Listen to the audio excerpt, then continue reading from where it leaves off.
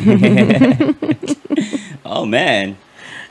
Welcome to the TMC4JMC Show. I feel good about that. Yeah. Hey, we are doing something new on this episode. JMC is on the sound effects.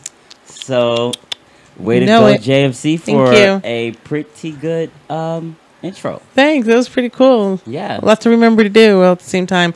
Yeah, you see. I'm glad I didn't have to talk through it, too. Yeah. Not yet.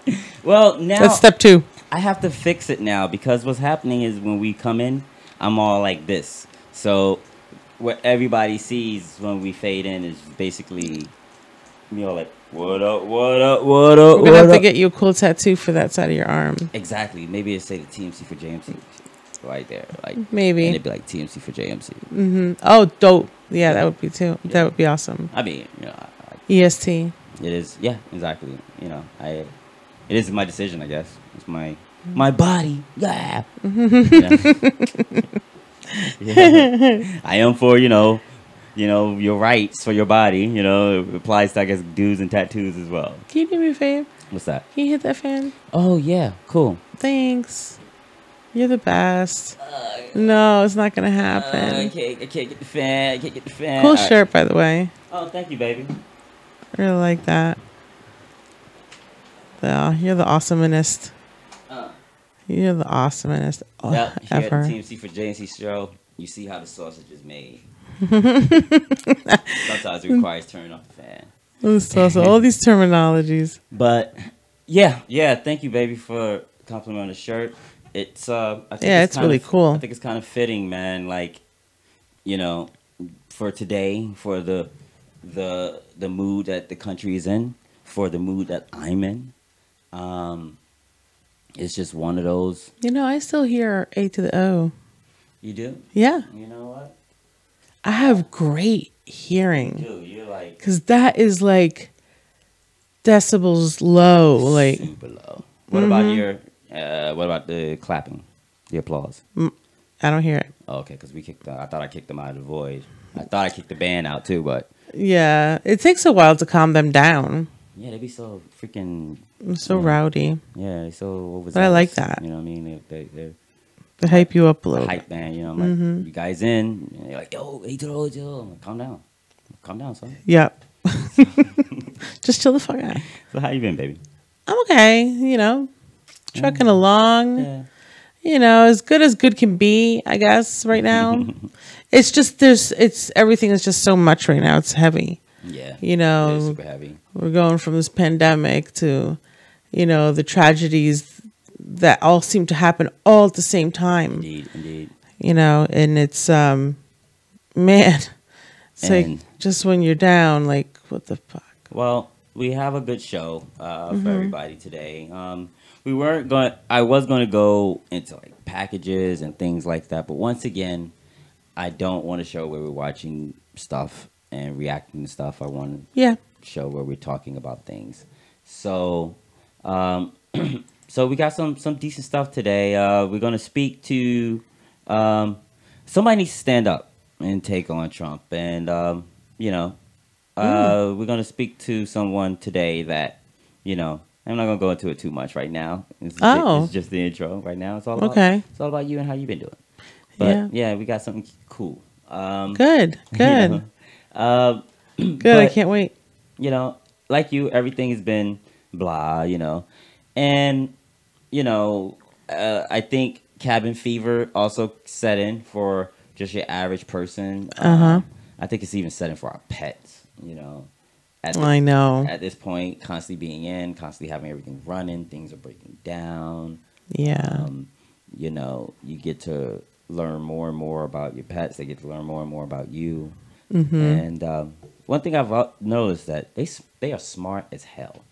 Oh yeah, they are super smart. Like, you know, I notice ways that of their intelligence in observing how they communicate with each other and interact with each other, how they interact with us. I know that a lot of things aren't just habit.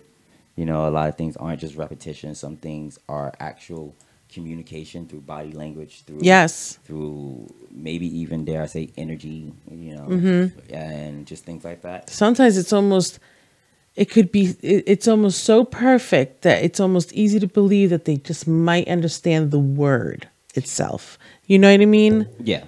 That's how sometimes they come off like that. And you know when I noticed it, when it, I mean, I always felt it, but it dawned on me when one day when we were you know, getting it in.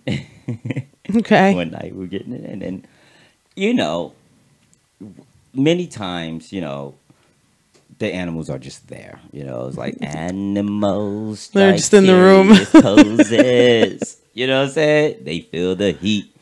You know what I mean? So, you know, when it's done and blah blah blah. You know, sometimes you gotta go to the bathroom. You know what I mean?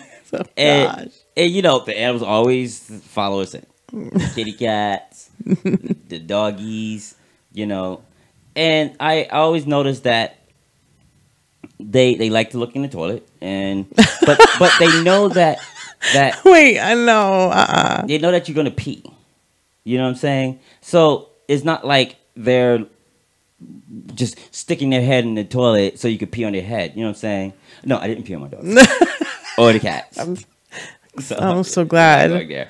So, but because they know, you know what I'm saying? So why? Because there's been times like, come on, guys, I got about to pee, and they're like, all right. But as I pee, you know, then they're kind of like, okay, cool, I know what you're doing. I just want to look, you know. You know what I'm saying? Oh my God. But it dawned on me though that there are times like we do what we do, and I mean like the moment we're done doing what we do, they're right there.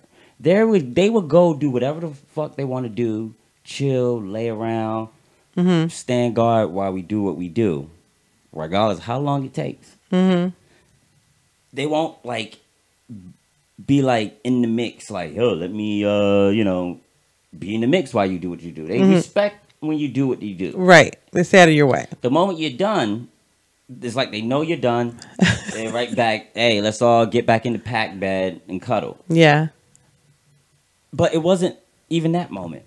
It was, I went to stand up, and I mean, they're like right there.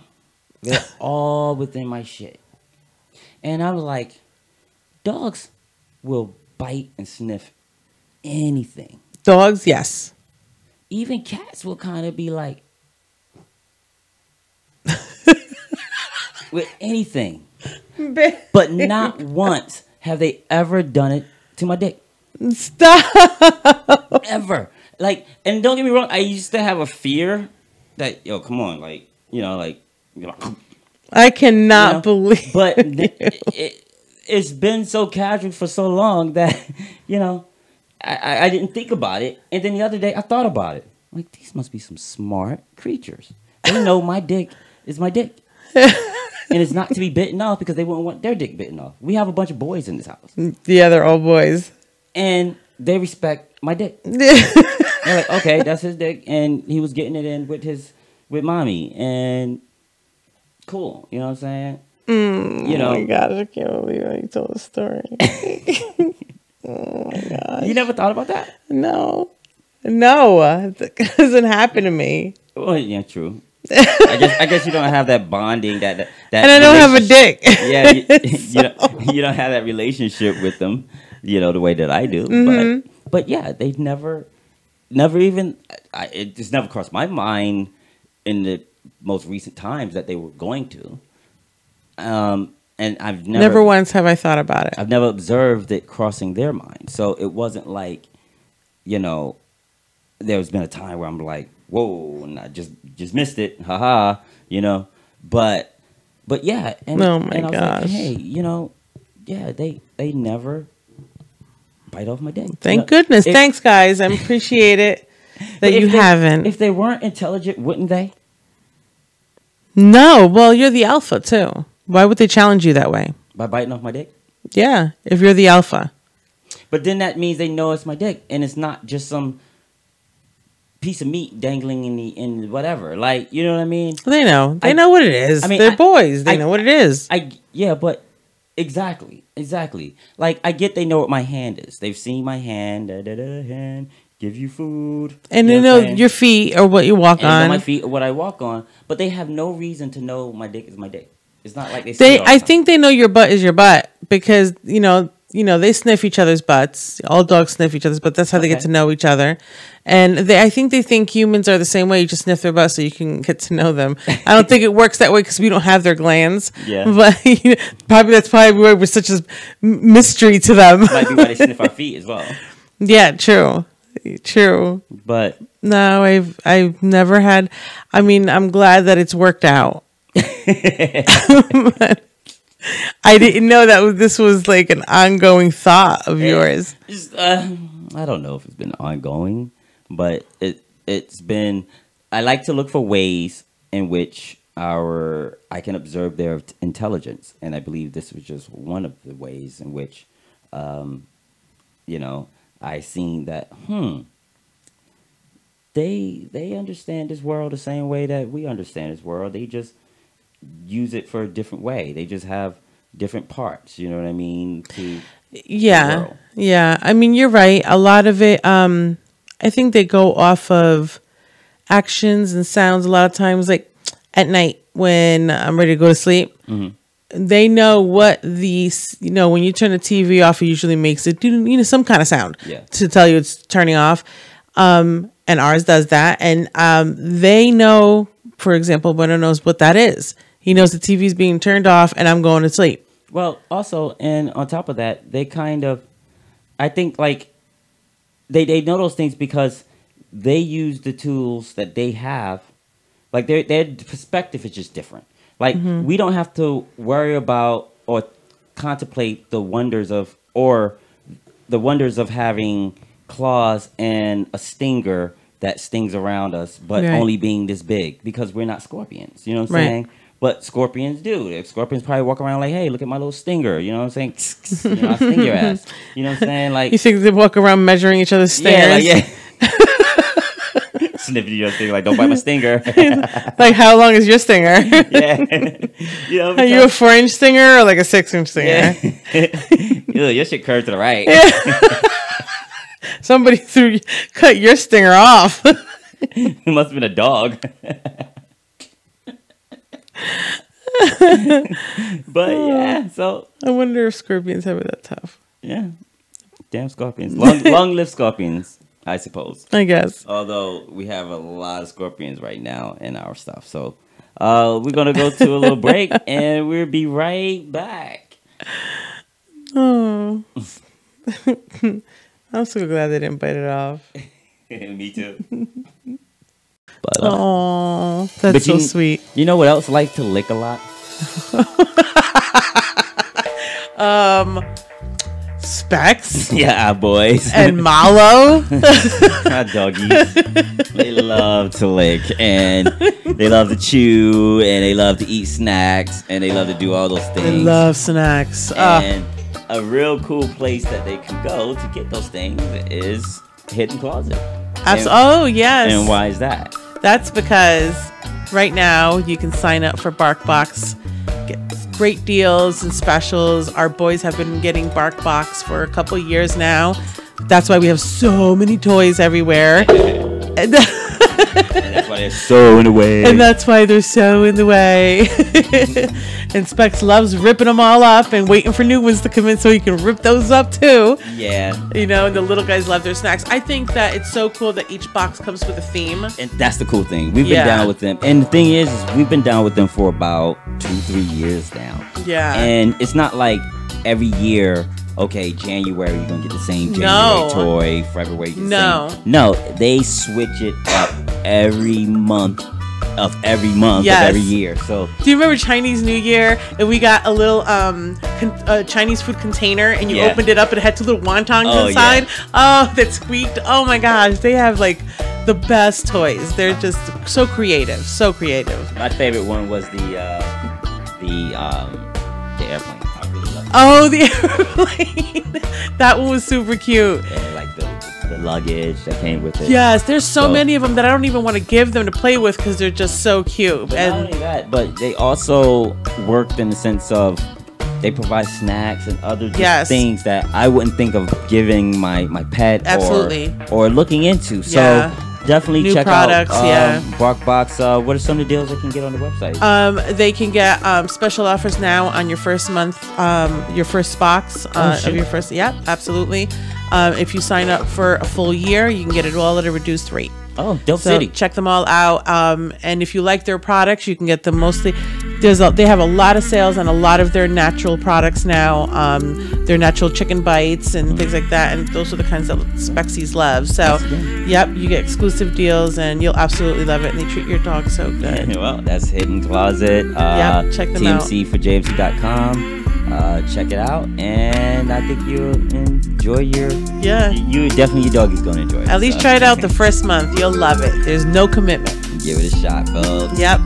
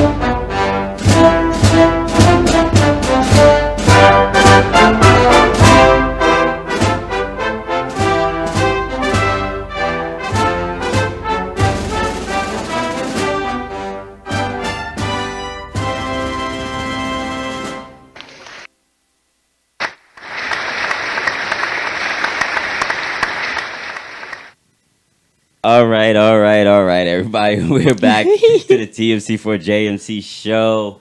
I'm your boy. Oh, we already introduced ourselves, so we're just coming back from break. There's no need for us to introduce ourselves again. Well, we got something special here for you guys. We have, it's time for some change in this world. You know what I mean? And somebody has to step up. And I know we got Biden and everything, but, Biden doesn't represent everybody. You know what I'm saying? He doesn't represent Freshville, you feel me? Like, and what Freshville is a place where you can be nice, you know what I'm saying? Where you can be you know what I mean? Where love rules and conquers everything, you know what I mean? Where, I don't even know if I should be the person that's kind of like explaining this. I just want to let Trump know, let everybody else and Biden know that there's somebody else out there that is coming for this leadership thing to turn things around. Okay. And his name is Jefe Freshcabar. Oh. And we have him on the air right now. You there, Jefe? Hold on a second for presidential candidate Freshcabar, please. Hold on. Oh, okay. Is that him or his staff? Oh my goodness. Hello? Oh yeah, he has a staff. Oh. Yeah. Wow. Hello. Hi. Sir, is that you? Yes, sir. This is me. Oh, how's everybody doing? How's everybody doing now? How's everybody doing? Presidente. Welcome to the TMC4JMC show, sir. It's a pleasure to have you. An honor to have you, sir. Right now, we want everybody to know that you're not the president yet. You're running for the position, to be president of Freshville, USA. It's USA, but it's not quite USA. You know what I'm saying? It might be an alternative place if things don't go right here. So what I want to do is give our platform to you so that you can let the people know why, one, they should elect you, and exactly why Freshville should be a viable option for them. So if you will, please, sir, present us your platform. Hey, I'm gonna get to you straight to the vein. That's how I like to do it. Straight to the vein, uncut. Okay. So, My package when I get elected president, right? I'm guaranteeing my first thing I'm gonna do is this. My package is going like this as following. Everyone gets, all the poor people that is, all those people at the bottom. Okay. You get $10,000 for your first check. Then you get an additional $2,000 a month, no bills for the whole year. Oh. What? Yo, that is kind of fresh. Wow. Will something like that pass? Do we have that kind of budget? Do you? Yeah. That is a good question. Do we have that type of budget? We print the money, man. We make this money. This is our money. Listen, we got the money. We printing the bread. You got the bag. I'm talking about. We got that bag. You got that bag. Go-yard bags full of them. We ain't playing over here. And not only that, $1,000 a month food stamps. And that's only for the poor people. That's for the poor and middle class. Poor wow. Okay. You can't put. But what about the what do they call the hatercrats? You know what I'm saying? Oh, the hatercrats. Oh, yeah, see, I'm even gonna hook them up. They get a 0.1%.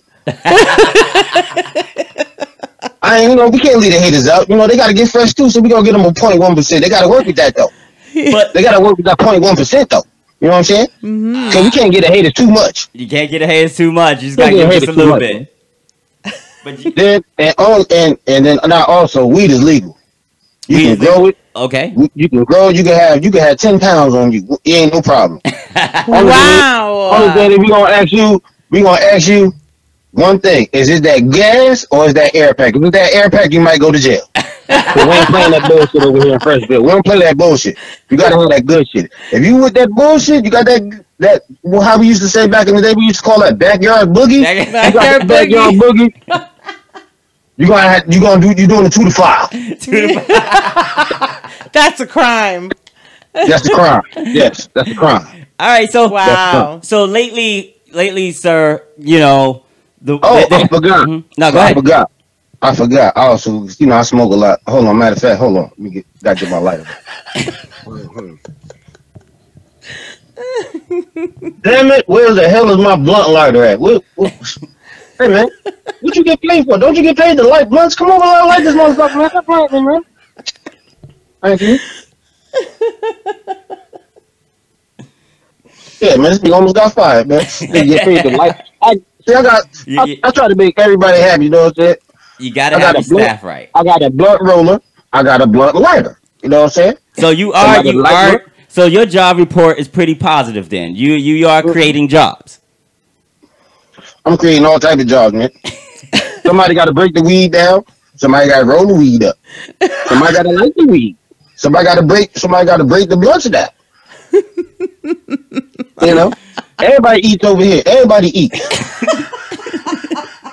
So obviously we're still going through this pandemic here, and COVID has hit every place pretty hard. How has COVID affected Freshville, and what is your plan moving forward to, see, we good over here. We have zero COVID over here. You know why? So we keep it fresh. We keep our hands clean. You know what I'm saying? We use our sanitizer. We don't play. Disinfectant. Everybody got Lysol. I bought 2 truckloads. Right? I brought in 2 scientists. Okay. And I had them make it's not called Lysol. It's not Lysol no more. It's called Freshall. Freshall? Okay. All right. Wow. Freshall, you know what I'm saying? Because it's fresh and it's for all of us. It's for all of us. Okay. So no cases. COVID, you got that handled down. So you guys didn't have to lock down then. Locked down? We just had a barbecue today. Hey. The first lady had the team out here, man, cooking. See, we don't eat pork too. That's another thing in Freshville. No pork. No pork. No pork allowed in Freshville. Okay. So we eat healthy. We just had the seafood joint today. Tomorrow we gotta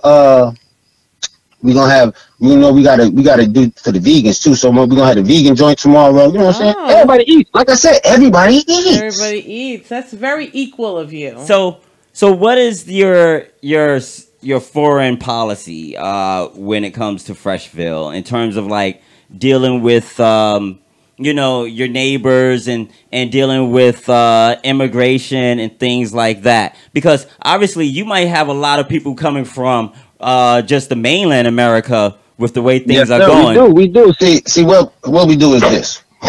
We help them. See, the saying in Freshville is, you come in looking like a worker, but you leave looking like a boss. Wow, that's very honored. That's top, and I like that. So you guys have open borders and things like that, or is there any talk of building any walls? Like, Oh no, we ain't building no walls. We got guns. We got guns over here. So you come over here with the wrong temperature. You know what I'm saying? Well, I got a team. I can see. I wasn't supposed to tell nobody this, but I'm gonna let y'all in. Hot off the presses. I got a team of scientists, right? So when I become president, we gonna release the cure for the COVID. Okay. Oh, okay. That might win you the presidency. I'm sure your constituents are very happy to know that. And the election is in a month, and by that time, I think we'll be at episode 109 right now. We'll be at episode 112. Mm-hmm. You know what I mean? Which I think is pretty dope. So okay. By episode 112, this is 112. I'm gonna have room 112 sing. Oh, you're gonna have them perform? Okay, we're gonna be looking forward. My inauguration. We're gonna be looking forward to that. So, but on episode 100 pounds of weed. On episode 111, we're going to schedule a debate. We're gonna have 100 pounds. Everybody get high. So we're gonna have wax. We're gonna have days. Whatever we need. We got it. We got edibles. We got all that. Wow, it sounds like a magical place. So, really but does. Are you ready for the debates on episode 111? On episode 111, because there's going to be a debate. We're going to have his opponent. That's right. Who is a proxy for Trump, running for the Heredocrats. You know what I'm saying? Okay. Against. It's not an unopposed election here. He does have an opponent. How do you feel about your opponent? Any thoughts about him?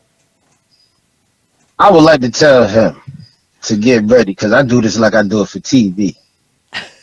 We need to be prepared. We need to be prepared. First of all, if he ain't fresh, I don't even know why he even trying to even come. Even come to this debate, you ain't fresh. You know what I'm saying? And make sure he's 10 feet away. We won't do 6 feet. He gotta be 10 feet away from me, because I don't want none of that hydration to get on me, and then I infect some of my constituents. I hear whackness is contagious. It is very contagious. Well, that is very considerate of you towards your people. Yes, I got to look out for the people, because I'm a man of the people. Yes. You're a man of the people, sounds like and protect yourself from whackness. We cannot let whackness invade Freshville. Oh yeah, I forgot. Did I say the part about the debt relief program? No, you did not. It gets better? Man. It gets way better. I got a debt relief program on credit cards and school. What? And it's going to be free school, free college. So you are pro-education in Freshville? Oh, yeah. The children are our future. The children are our future. Okay. So I have a question. So can you print unlimited amount of money? I don't know if you. I wasn't supposed to say this, but right now we got like we just made this. We didn't even know this was a number. We had to look this shit up. I'm telling you, we had to look this shit up. So we ready to print 6 tuple million. Six tuple. 6 tuple billion. I have never even heard of that. It's trillion. After trillion is quadrillion. You know what I'm saying? And after that, and then you get 2 steps after that, you get to 6 tuple. Six tuple. Wow. 6 tuple billion. Wow. So you are able to raise our federal income by printing more money? So who is actually on the highest bill? Like, where here in America we have, I guess, the Benjamin What do you guys have there in Freshville? Oh, we have the Obama $100,000 bill. Oh wow! Okay. I could see how that's crazy. Ambassador Obama. Yeah. Okay. That's important. That I don't definitely know is important. why it hasn't made it here yet. Any since Harriet Tubman didn't make it on the 20 here, you think there's any chance that she or Dr. King or maybe Malcolm X?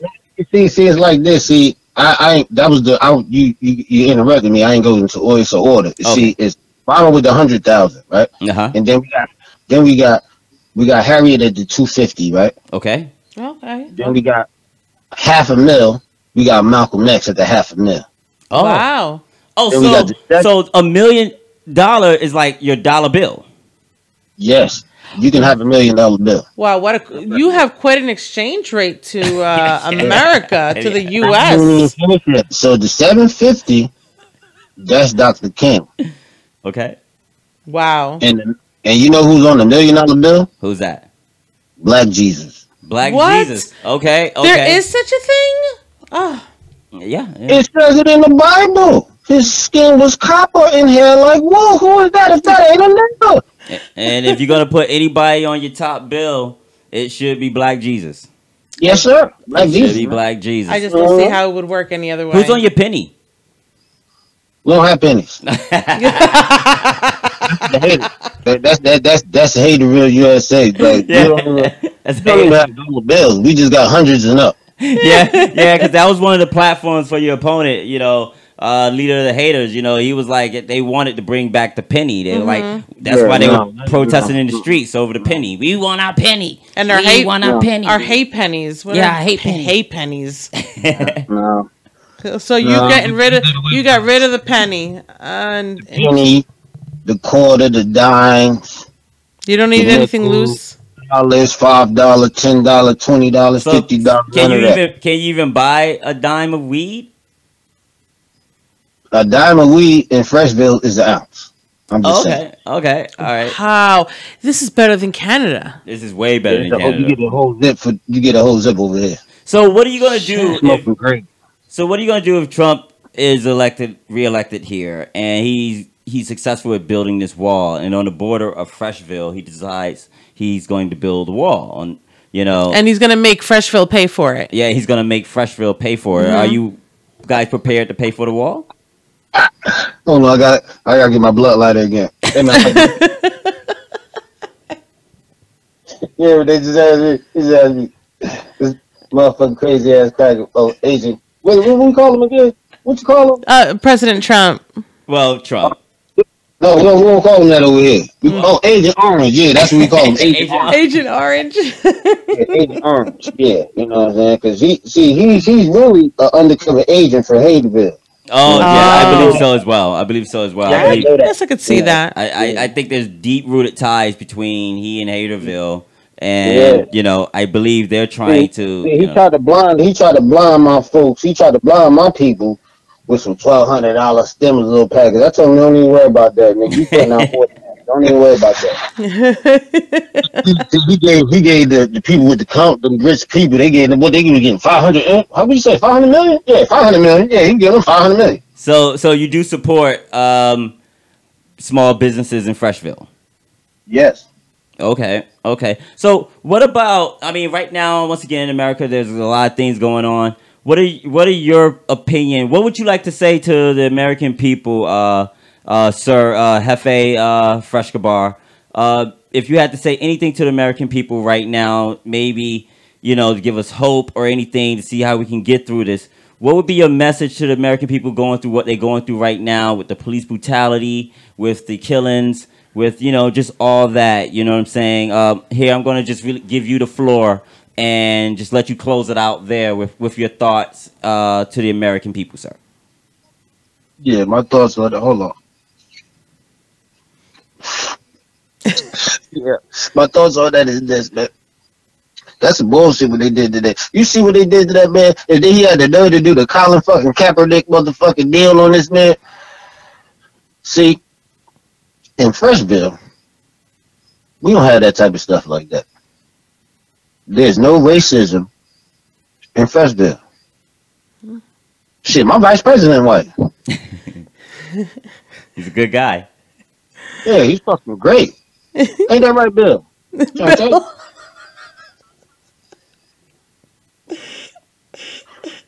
I'm trying to tell you, everybody eats in Freshville. This is crazy. No brutality. We have a zero crime rate. Zero. Impressive. Everybody has something to give. You know why we have a zero crime rate? Because everybody eats. Everybody eats. Mm-hmm. Everybody eats. That will solve everything. If everybody eats. Everybody eats. If everybody eats, there's no problem. There's no hate. Everybody eats. And it's much better when everybody eats, but some people don't eat because other people have to break their backs for them to eat. Here, there's been a lot of food that's been stolen. There's been a lot of forced labor so that somebody else could eat. You know what I'm saying? You didn't get to eat because you had to work it. That's another thing. You know what the minimum wage is in Freshville? What's that, sir? $25 an hour. Wow. That's dope. It's incredible. Now I see how people can afford those Obamas. Yeah. I mean, it just sounds absolutely magical. You know, and all about those black Jesuses, yo. I'm talking about. This is crazy. Oh, tax return in Freshville? Oh my gosh, you get $100,000 back on your taxes. What? Okay. You could work the half a month. You still get $100,000. Wow. If you work the whole year, you get half of M. So just for being a resident of Freshville. Well, on your taxes, yes. Well, amazing. Well, amazing. Freshville definitely sounds like a place that we want to go to at least to visit. Yes. I'm working on getting my passport right so that I can come.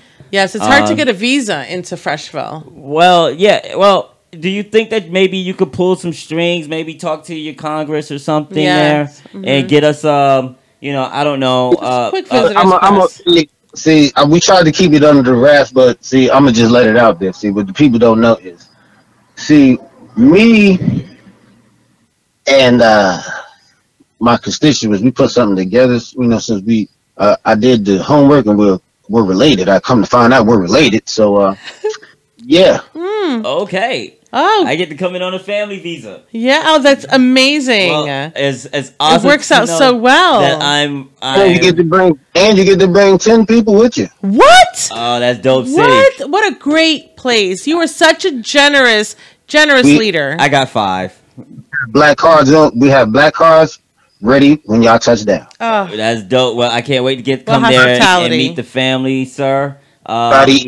Once again, it's been a pleasure, and my platform is available to you anytime you need to speak, get the word out to your constituents, anytime, breaking news or not.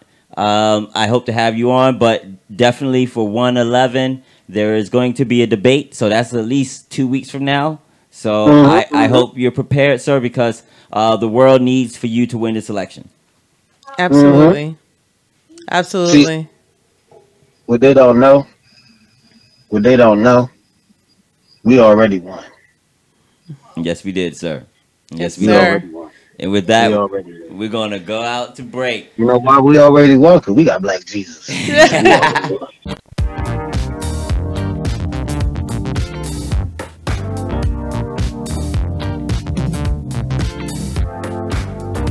I don't like this song.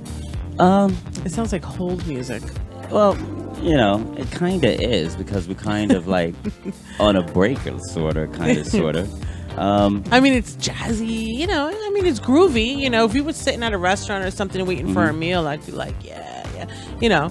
But I wouldn't. I would probably change the channel if I heard it. You know what this song kind of reminds me of? What's that? It kind of reminds me of like something you would hear if you were like, okay, Speckies. All right, Specs. Go. Go, Specs. Come on. Let's go. Life, man. It's everywhere. Life and doggies. It's everywhere, and it tilts the cameras and the lights. But anyway, as I was saying, what this song kind of reminds me of is something that would be like background music. You know what I mean? Like, say you was like flicking through Netflix or Amazon or something along those lines. Maybe you came across a reality show or something like that, and it would be part of the trailer or something along those lines. Or you know what it reminds me of? when you're part of like a studio audience and they cut to commercial and they'll, you know, in between intermissions or whatever, the breaks that they let you get up, they'll play something like this. Well, the cool thing about, you know, being stuck in, well, it's kind of cool and not kind of cool, is one, there's so much to watch, but two, you kind of go through it all the time. Yeah. So, like, in 2020, you think anybody have any dumb TVs anymore? Oh yeah, I think so. You think you do? Oh yeah, I do. I do.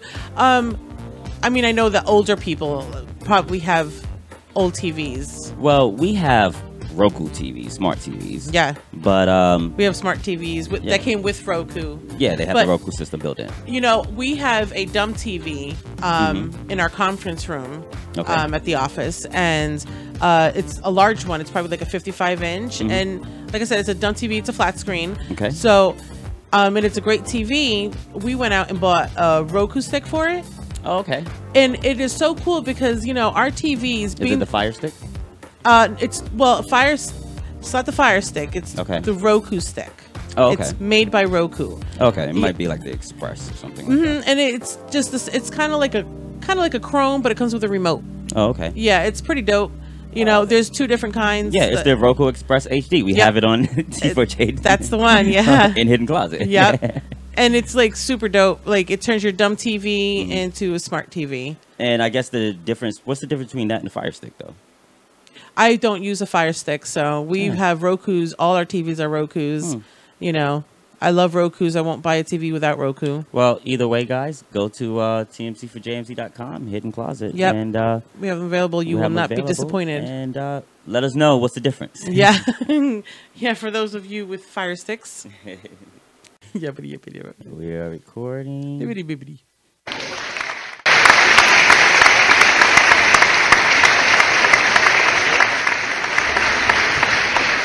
What up? I'm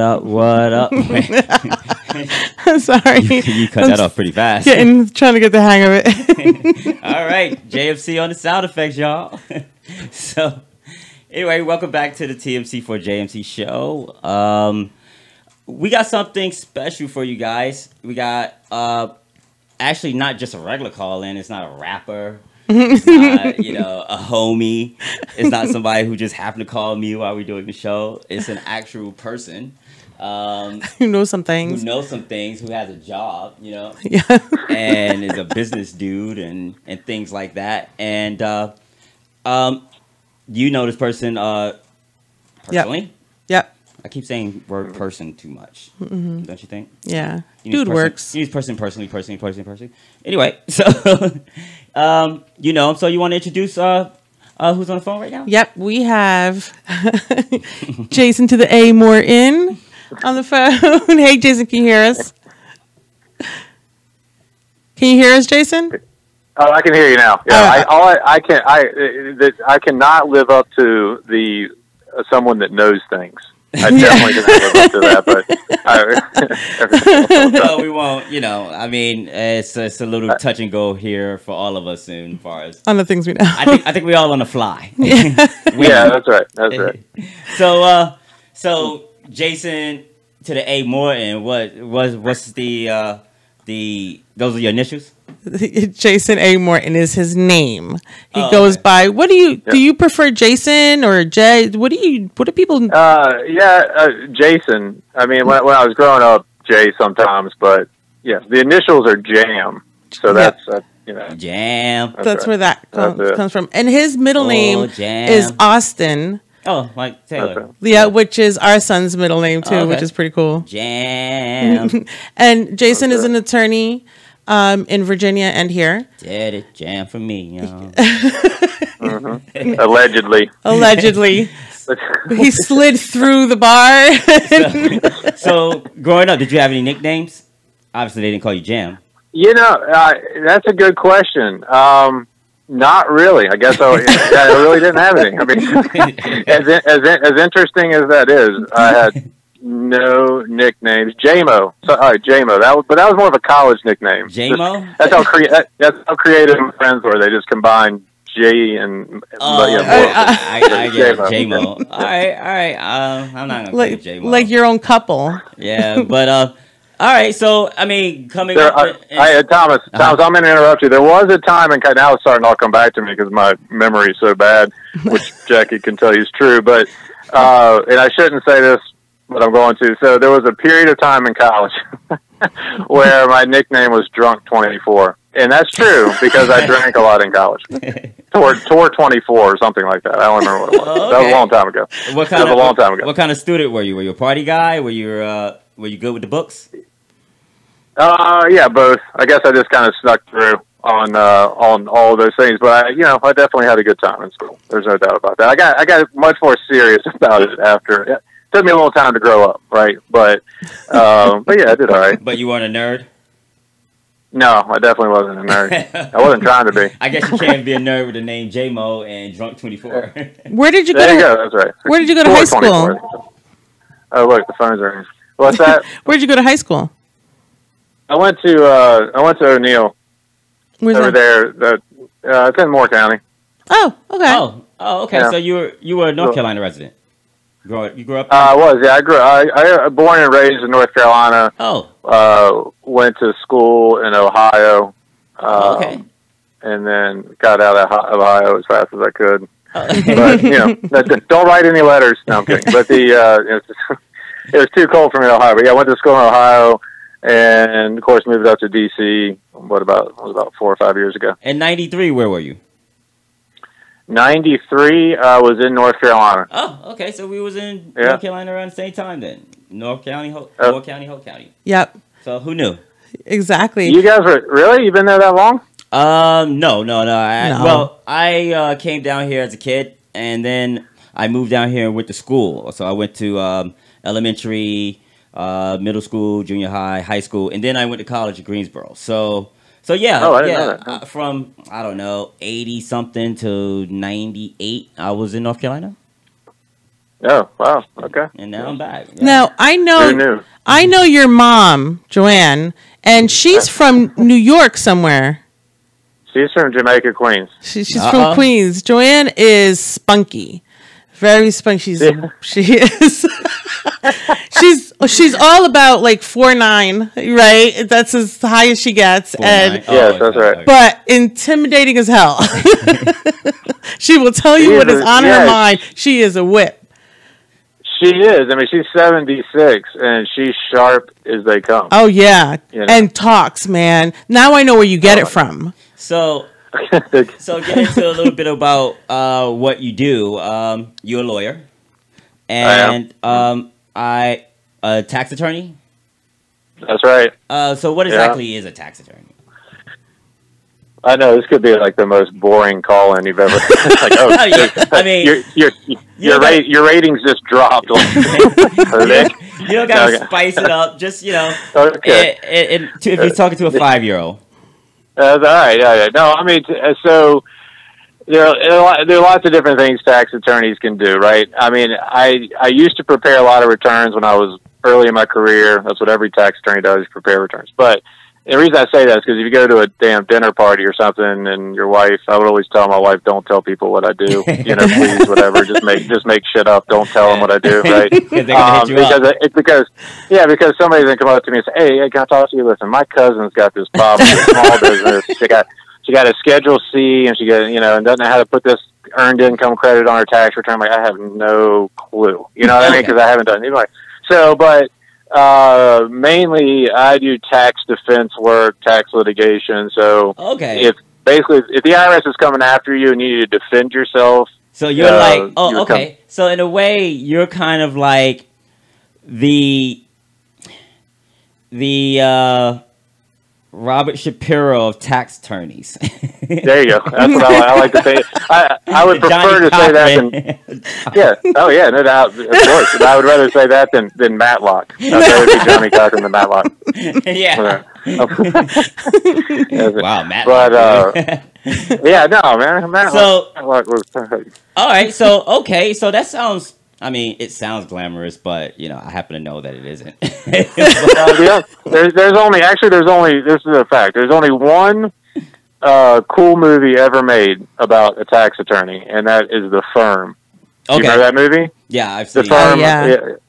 Yeah. He was a tax attorney. He's helping guys like put money through the Caymans. And that was a cool movie, but it's the only one ever made. Which was going to be my next question. Is that like when you're what's the big fish when you're a tax attorney? Like, yeah. Have you had a big fish? Or the client or opportunity or oh yeah, that's a good question. That's a good question. I don't know. I mean, I think criminal cases, you know, if you get to the criminal level, right? There's been some major shit going on, right? I mean, if you get to that level, you've been doing a lot of bad stuff for the most part. So, so those cases are really interesting. And big clients. I mean, yeah, I've done offshore work with Alex. I mean, you know, my partner. I mean, we've done that kind of stuff, but that's really not. People think they hear offshore and they automatically think, you know, a bunch of crooks and all this other kind of stuff. That's not true. There are lots of other legal reasons to do things in different jurisdictions. But so have you had somebody with you haven't had to defend your tax Scarface? Like Wesley Snipes? Did you defend Wesley Snipes? Yeah, no, Wesley Snipes. That's right. That was a good case too. I read it a couple times. No, I mean I've had my version of Scarfaces, but I've never, and I've defended drug cases. They're usually through North Carolina. Those are actually pretty interesting cases. Drugs and taxes, or just drugs? Oh yeah, well, in North Carolina has this little. It's called I don't know what they call it now, but substance abuse tax or something. So they'll tax you. They'll tax you sales tax on the amount of. The quantity of whatever you were moving. I just read about this recently. Information from the TMC4JMC Show. Absolutely. You get caught, you pay taxes anyway. Exactly. That's it. So I had a case one time where a client had gotten caught. I don't remember all the details, but let's say he had gotten busted with 100 pounds of marijuana, whatever it was, right? Yeah. So what they do is they will take your weight, right? And then they will calculate, you know, what does this normally go for? Okay, whatever it is. I mean, I don't know. I wonder what they have. So they had like 20 G's, maybe a little bit more. Yeah. Yeah. Go ahead. So what they'll do, what they'll do is they'll say you're usually selling half ounces or whatever, and those go for whatever it is, $200. I don't know the numbers, but $200. And then they act like you're selling a product in the marketplace, so they will assess you essentially sales tax on that product. So they basically broke it down, flipped it, and made some money. Yeah, they basically did what you were going to do, but they say, "Hey, we're going to give you the tax," and then it's not like you're getting the drugs back. You're just selling weed tax free. Yeah, I mean. So I've defended quite a few of these, and what happens is you do your time, and then you get out, and you're like, go see your girl, whatever the first thing you want to do when you get out, right? And then next thing you know is the Department of Revenue hands you a notice that says, congratulations, you owe us, $50,000. Oh, man. Yeah.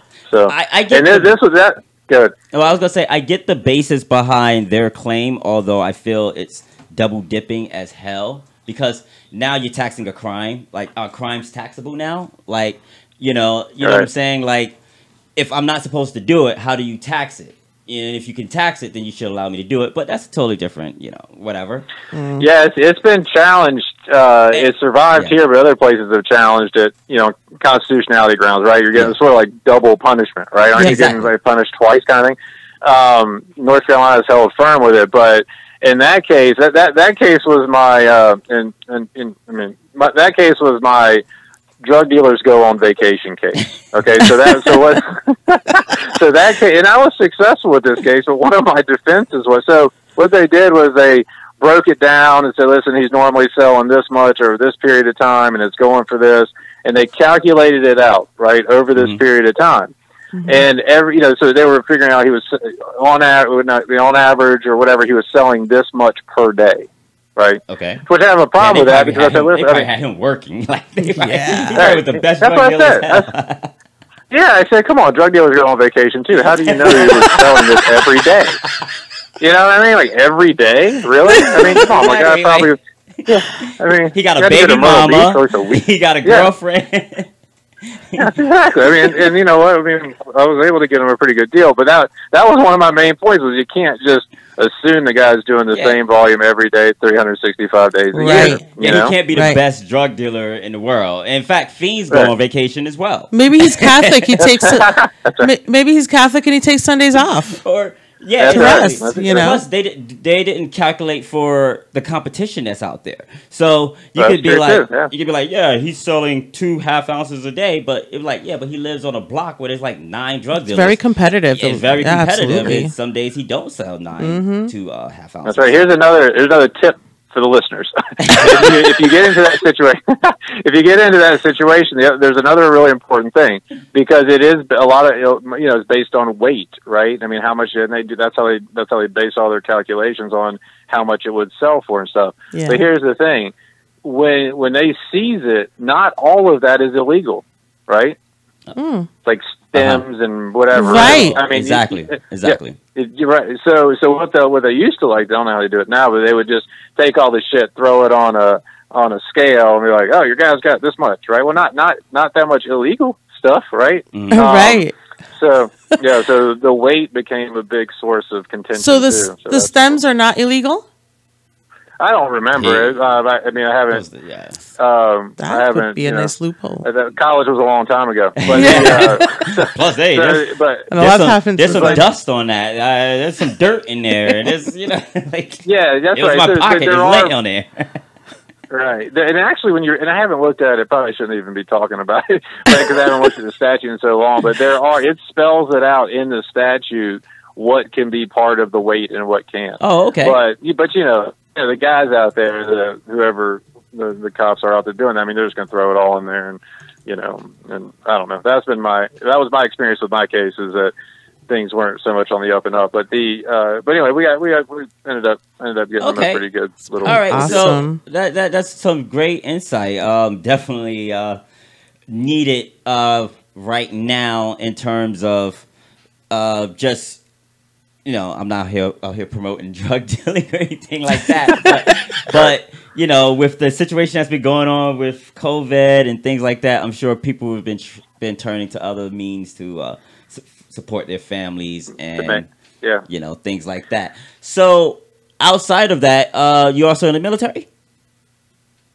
I am. I'm in a reserve component, Army National Guard. I just got off active duty 2018. I've been in it a little over 10 years, but I got called up to do a tour, so I got off that tour. And are you an attorney in the military? I am. I'm a JAG. I'm a jag. It's it's exactly like the TV show where you fly like F-14s. That thing is so ridiculous. Anyway, all right. So what exactly does it stand for? Well, you can do it. It depends, right? That's a great lawyer answer. It depends. But I'm assigned, thank God, to TDS, which is Trial Defense Services. So I defend soldiers who are in trouble. They're trying to kick out or whatever the situation is. So, and that's good for me because I'm a defense attorney at heart. But what does JAG itself stand for? Oh, Judge Advocate General. That sounds like that's more. It does, doesn't it? Yeah, more than what it really is. Yeah, that sounds like it's more than a lawyer. Yeah, like you more like, hey, I'm really here to set you up. I'm his friend, not your friend. Yeah, Judge Advocate General Corps. Yeah, I'm representing the military, not you, bro.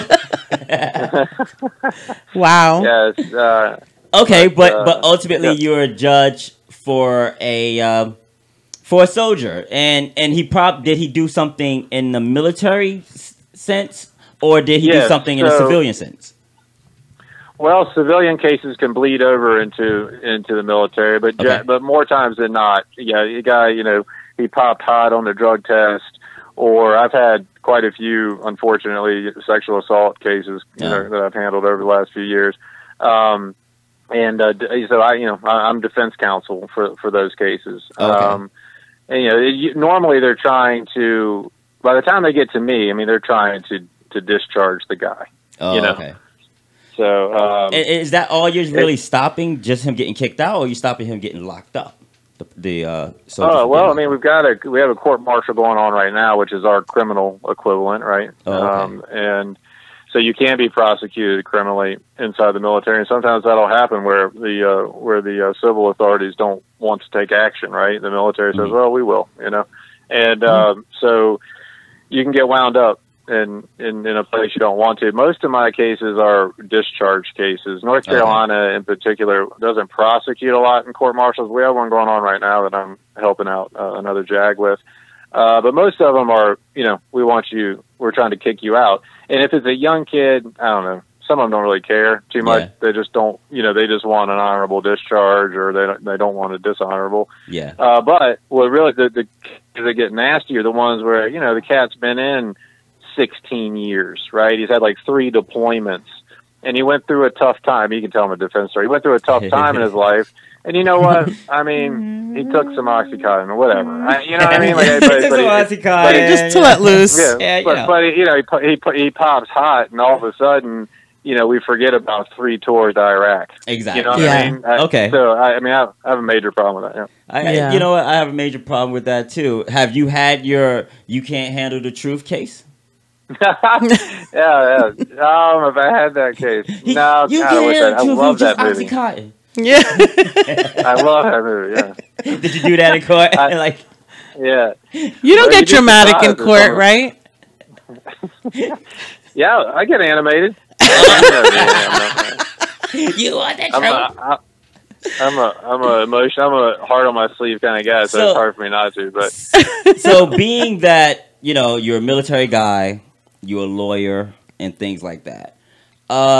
How do you feel seeing your fellow brothers out there being deployed to stop protests and to kind of be? I'm speaking for myself and when I ask this question. Sure. So if it's loaded, feel free to answer however you like. But to be used as just an totalitarian arm, you know what I'm saying? Especially with what's going on in D.C. How do you feel about seeing your brothers having to follow orders that they may or may not, agree with? Yeah. Good question. And you're talking about the National Guard being deployed. Yes. Okay, sure. Well, as far as how do I feel about my brothers doing that, when you sign up, listen, I mean, Uncle Sam, stamped his stamp on the back of your tail, you know what I mean, in a sense. So you only have your feelings that come into it or sort of, no one really cares, to be honest with you. I mean, if you have an assignment, is it your duty? Is it what you signed up for? You got to go do it. Now, does that mean, you have a choice? I mean, you could say, no, I don't want to do it, and there are ways to get out of the military. But then you have to be defended by a guy like you. Well, on religious grounds or things like that. I mean, if it was, but so I think I feel like the guys that are having to go do it, that's your job, right? Yeah. And if you don't like that job, I mean, you signed up for it, you know what the hell you're signing up for. Duty first. If you didn't, I understand. Then try to find your way out. But personally, I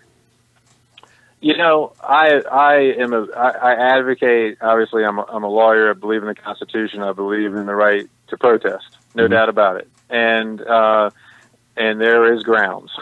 So yeah. I mean, based on what happened. Now I'd also think you have to balance that with safety, right? Indeed. I mean, in a sense of if there's inciting violence going on and that kind of stuff, then yeah, sometimes I mean that. Sometimes you need to balance that with the safety of other people. But yeah, that's always a tough call to make, but I definitely don't think we should quell peaceful protests. I mean, that's how we've had the most radical changes that we've had in our country. So those are all good things. Now, I think, go ahead. No, go ahead. If you're going to, no, I think I was done. Oh, okay. Period. I think mic drop. I was winding into a rabbit hole I couldn't get out of. So, well, I don't want to get you talking too much because you still are in the guard, and you know what I mean. I don't think that's exactly right. JAG officers are the last ones they'll call out. Yeah, but I don't want somebody hear him on the TMC4JMC show and be like, "Hey, you spoke bad against the whatever." In fact, what are the rules against that? I mean, I served in the Guard for a few years, 4 years, but I was just a 71 Lima. You know what a 71 Lima is? No, I was getting ready to ask you. Administrative specialist. What is the 27 Alpha. Oh, ooh, that sounds so grand. Ooh, we in the alpha. But yeah, the alphas. You know what's funny about that though, when you said that 71 Lima. So one of my biggest pet peeves, and you're right, I'm kind of limited. I'm limited in what I can really say about the military. But I'll say this. It is our use of acronyms, right? Okay. I had a sentence one time that had, I think it was one sentence with 5 acronyms in it, right? Because it was a higher ranking officer, so I couldn't spit back, like. Really? I mean, can we not just so that everybody can understand this? But and I know you remember this. That's what everybody does when they talk about their MOS, right? What do you do? 71 Lima, I'm a 27 Alpha, I'm a 15, whatever. And you know what? 90% of it, I have no freaking clue. Yeah. You know what I mean? And you always expect the other person to know, hey, I'm a 71 Lima. Okay, motherfucker. I'm a Libra. The funny part is, the funny part is, I bet 90% of the people who don't know act like they do know. Yeah. You know what I mean? Yeah, me too. Or they just say what theirs are, just so that they can change the subject. Yeah, that's right. Because you don't want to be that guy. It's like, man, you don't know what a 55, whatever. I mean, you don't want to be that guy, right? But nobody who could memorize all this. I wonder how often it's made up. I'm a 64 Charlie. 69 Tango. Or is there a 24 Pepe? I would be a 23 MJ. Exactly. Oh yeah, do they have? Is it always 4 letters, or is there a minimum? It's 3, but I just made that up. But 23 MJ is what I would want to be. Yeah, exactly. Or so you would have gotten me. I don't know. Oh, so Jordan is the GOAT as far as you're concerned. Short as go. I might try. You know what? I might try that one time. Just say it's a new MOS. You know what I mean? The 23 MJ. Oh, you hadn't heard of that? It's new. It's very 2020. So Jordan is the GOAT to you. Jordan, ready for versus takeoff. LeBron. 23 MJ. Ready for takeoff. Oh, that's great. So, are you a Michael Jordan fan? Oh man, are you kidding? Born and raised in North Carolina, I'm a huge fan. There's that new series out. I've not watched the whole thing yet, but it's on Netflix, right? Yeah. It is? I thought it was on ESPN. Oh, it's ESPN. You're right. I'm sorry. That tells you how up to speed I am on watching things. But I've heard I have to watch it. I'm a huge Jordan fan. Yes, I'm the old guy that thinks the game was different back then and it was better. I'm with you. I'm with you. So, is he the GOAT in your opinion? The greatest of all time? Yes. Oh. Yep. Oh. Yeah. I mean, listen, I don't want you to get letters when I go through my list, but because I've got, of the contemporary guys, it's just hard for me to opine on, Wilt and Russell and all those guys. I mean, obviously, it's hard for me sometimes to say they are here because I just don't feel like I have I don't have a good enough perspective to really give an opinion. You know what I mean? Yeah. So I'm just talking about the players I've seen, but yeah, it's Jordan and Kobe. Well, I think every sport has their situation, their era that kind of doesn't count. Like that's almost like comparing New York City in 1842 to New York City in 2014. It's two different cities. You know what I mean? Yeah. So in a way, the basketball league is like that. Is going to be like that. Like there could be a time, right? Like they're starting I think it's called the BAL, which is the Basketball African League. So there could be a time where 10 years from now, where they have the best players, and their Jordan eclipse our Jordan. And they're going to be speaking about it in terms that just don't relate to what we were doing here, because all their players might be on average freaking 7 feet tall, Right. So, they got 7 feet tall point guards, So when I I love basketball debates, though, by the way, but I haven't watched it, and I want to. But I agree with you on the different eras. You know, it's just hard to you know, and I mean, it's hard to make any kind of comparison. But with the Jordan era and today's era, within a few rule changes, you know, you can make that comparison. And some of those rule changes were significant. Exactly. Right. Exactly. I mean, you know, so yeah, when you start getting into the Wilt Chamberlains and the Bill Russells and all that, I think while basketball was the same sport, it was it was played closer to the way college was with some teams, and some guys, they just have that one dude that played like he was on the playground, like he was just, right. And you could say Wilt Chamberlain was that guy, you know. So that's right. So yeah, that's just the way I see it. But, is he your GOAT? Who, Jordan? Jordan, yeah. Oh yeah, no question. Okay, and then I would follow it up with the Kobe's and the LeBrons, but LeBrons, yeah. But you know, LeBron still got some. I don't know, the 6-0, bro. 6-0, it just does it for me. You know, in the finals, the rings. You know? Oh yeah, that's it. That's what it's about, right? It's about winning. My favorite young player, even though this is blasphemy because I'm a Carolina guy, Carolina fan, Jason Tatum. I like his game a lot, and because he yoked over LeBron in the finals last year. And I love. I mean, you know, how can you not be? You can't be a basketball fan and not like LeBron's game. But if, you know, with Jordan, you didn't even ask me this question, so I'm sorry. Jackie knows that I'll just talk like my, you know, I'll do your gab thing, on. bro. But for me, the Jordans and the Kobe's, it was really about, you know, it was about stepping on people's throats. Honestly, so you know, so you like that mentality in basketball? I do. And you know, you couldn't do it today. Yeah. Right. But not without sitting out half the season. But you know, I don't know if you checked it up in the, you know, in the whatever 10 o'clock at night with the lights on, and you know, in New York City, you know, said, I know where my money would be. You know what I mean? Without any rules and whistles and TV cameras. You know, and it would be on the Jordans and the Kobe's of the world. I mean, I think that. Yeah, I agree. You know, I would think that if they were on the same team, Jordan would still be the man, and LeBron would be his Pippen. Yeah. Well, let me ask you a question there real quick, and then we can move on. It's your show. Yeah, I know, right? Go ahead, produce the show. But God, what was my damn question? Now you're fired. Yeah, you're fired, producer. That's it.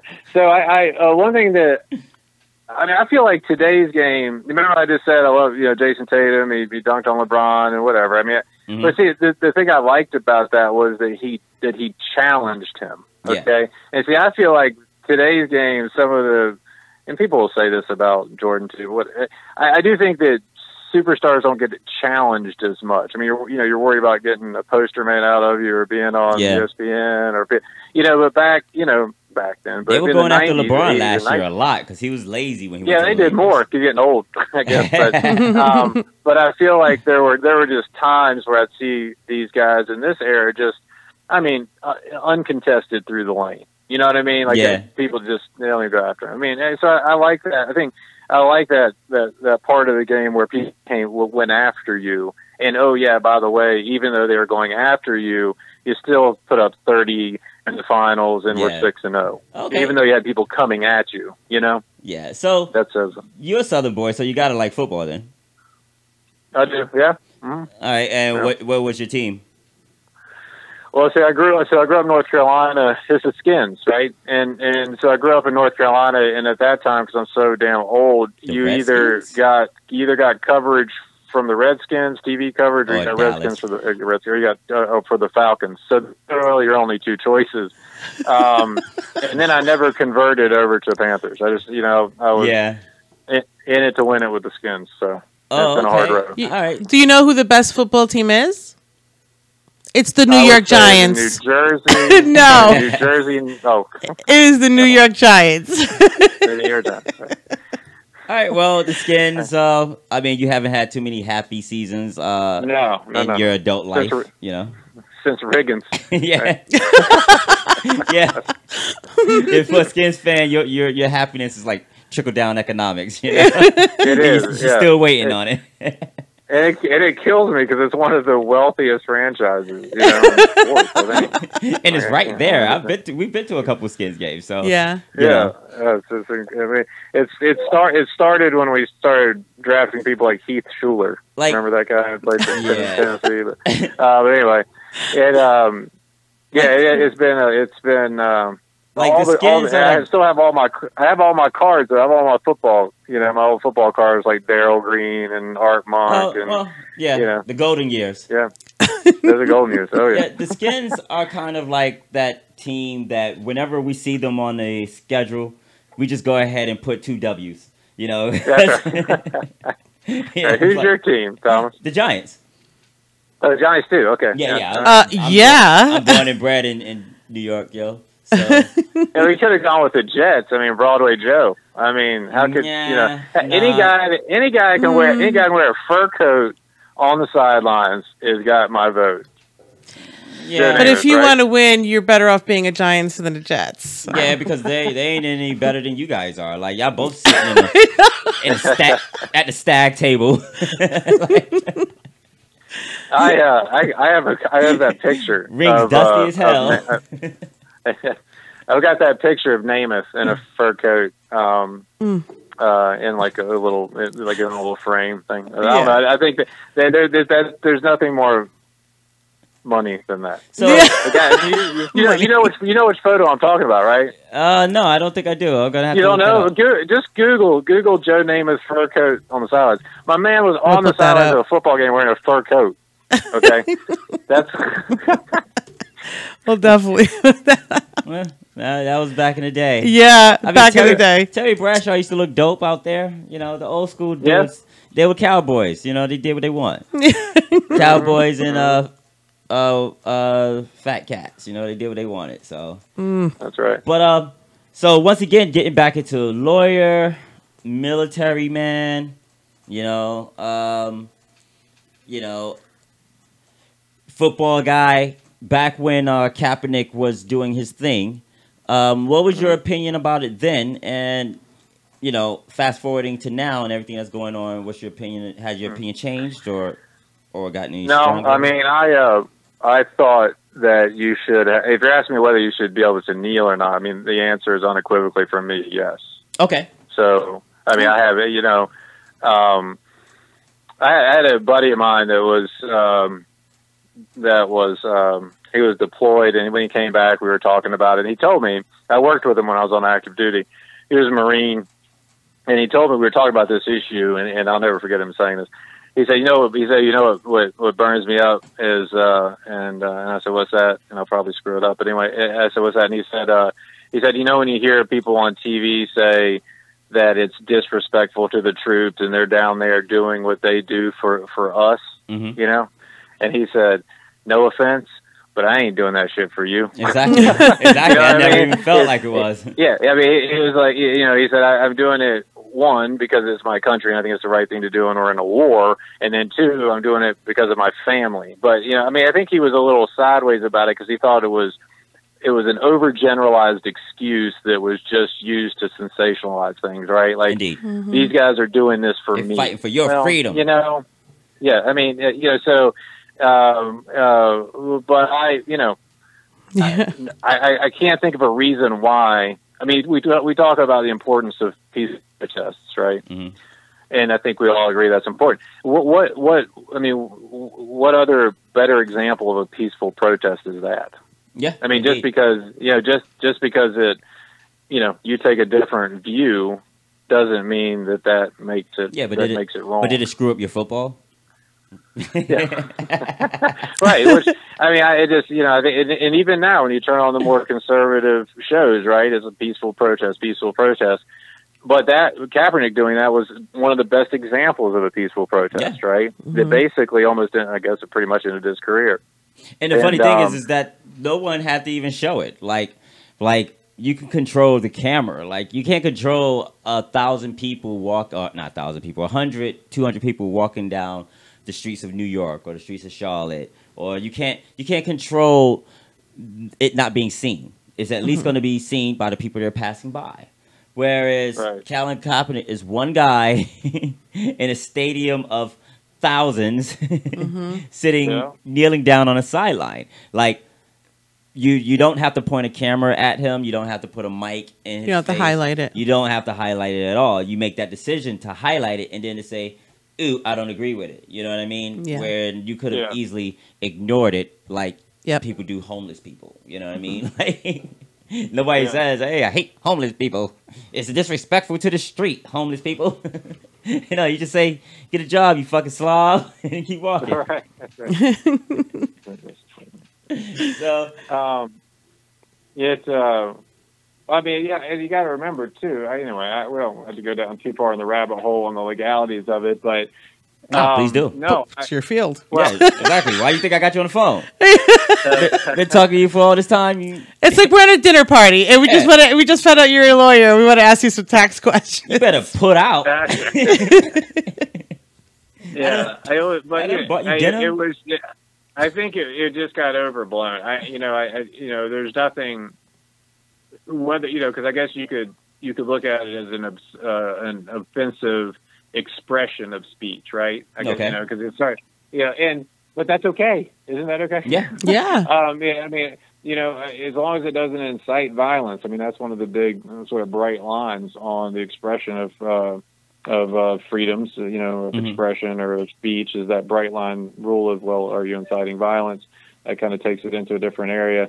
But I don't know. I mean, I thought it was profound. I mean, and particularly as much publicity as it got, I was disappointed in a lot of the responses about, I think I just heard you say, your football game. Who gives a fuck about I'm sorry, who gives a damn about your football game? Oh, right? No. I mean, we're not PG. You can curse if you like. Yeah, that's right. Well, I mean, what the guy is talking about is a serious societal issue. Indeed. And I could, you're not covering your spread. Who gives a shit? I mean, you've got, got some real societal ills that need to be addressed. And even then, you would still cover your spread because it was before the game. That's right.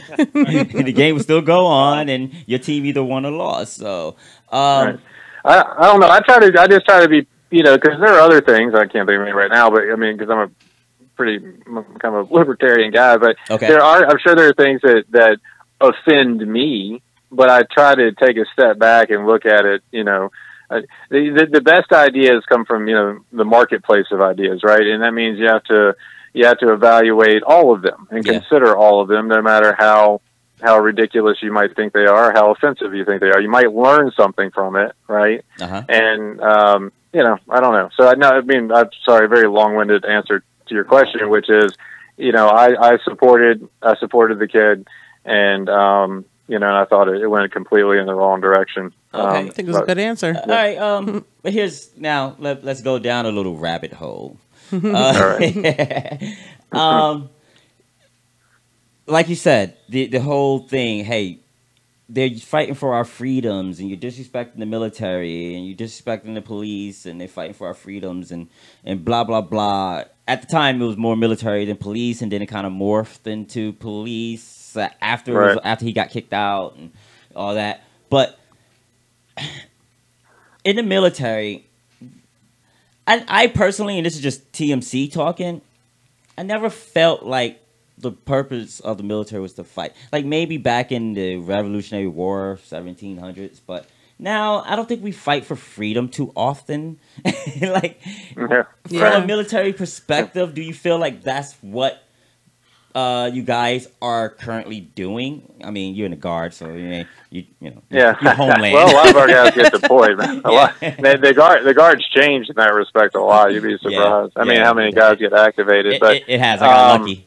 Yeah, you did. Yeah, that's right. You were in that time when everybody got drunk on the weekends at drill. Exactly. That's right. I mean, I hate to toe the company line, but I think that I do think that. Yeah, well, let me back up for a second. So we in the military, we don't just decide that we're going to go somewhere and do something, right? Okay. Congress and, higher ups decide that kind of stuff. Indeed. So, but I think that, I can say that my chain of command all the way up to the general officers of 5-star, I mean, I don't think they're influenced by big corporations and things, because I don't know if that's where you were going, but there were a lot of arguments about, well, why are we really in the sand, right? And a lot of it was to maybe protect oil interests, right? Okay. And so, I mean, that was the argument back then. I mean, our guys personally, I don't think they think that way, or even in the chain, because the military is pretty good about making sure you don't have interests bleeding over into the private world. Okay. But you do have politicians, right, directing your actions, and whether or not they're politically tied to some other interest. Well, I can't speak to that, but me, I guess speaking, putting my point on it is less fighting for freedom and more fighting for the will of the controlling body. Yes. Well, because they're the ones that tell us where to go. Now, once you're there, that's hard. Most of my active duties have been by the flagpole, as they say, because I guess I got lucky in that regard, right? So, I mean, I can tell you. All I can tell you is he uses so many military by the terms. flagpole means stateside. So, my last tour was at headquarters. You know what I mean? So I had to come up to D.C. and do some work up here. It was not downrange, as they say. But downrange as in another country. Yeah, that's right. That's right. Yeah, we were downrange. So I mean, obviously, the will of higher ups gets you there, and then once you're there, again, I don't think I can give an opinion on it. I can just tell you that guys I've represented that were there. I think they did feel a strong sense of trying to do good while they were there. Okay. I really do. Because Mark Twain was the one, he said, travel cures all prejudice, right? So I think, the guys I know anyway, they went there and they said, oh shit, things are really bad here. You know what I mean? Okay. And these women are being persecuted, this kid's starving, or whatever it is. And then, they saw those things and they wanted to change things and do things. So I think that was the interpretation I got from some of the folks that I dealt with really closely. But sometimes while you're there, sometimes people do get the sense of, hey, if we fail, then perhaps freedom could fail. And it might not necessarily be, now, do the military, within the military, is there a sense of feeling like you are the world's police? Or once again, it's as simple as we do what we're enlisted to told to do. Yeah. No, I mean, I think, again, I can't speak for the military. I get in trouble if I speak for the military. So this is just the world according to Jason. I get philosophical, Jason. Yeah, that's right. Philosophical, that's right. Hypothetically, I think that we, I'll say this about the United States. The United States. I mean, I think in a lot of regard, we still are the policeman or policewoman or police person or whatever's politically correct, of the world, right? And good, bad, or indifferent. I mean, that's the reality. Kind of like Spider-Man said. With great power comes great responsibility. You didn't see that movie? Oh yeah. He's a big movie person. He's a huge movie and that's guy. true. I mean, so I think I just think it's one of those things that there's always a mix, right? I mean, are we here for the right reasons? And I mean, I like to think, and maybe it's just me, being a homer, but I mean, I like to think for more times than not, there's some right reason that we're there. Do other reasons bleed in? Maybe, I don't know. I mean, and I wasn't around, of course, in the Vietnam era, but I would bet you that folks from that era would have a much different opinion, and especially stuff that's come out since that time, about, we knew we couldn't win here, or we were doing this, all that kind of shit. So I don't know. I mean, but I do know that the guys, the ones that I know, they're all I mean, they're drinking the Kool-Aid, as we say in the Army. It's like drinking the Kool-Aid. But they're all they're good cats. I mean, I've never encountered one that came back and was.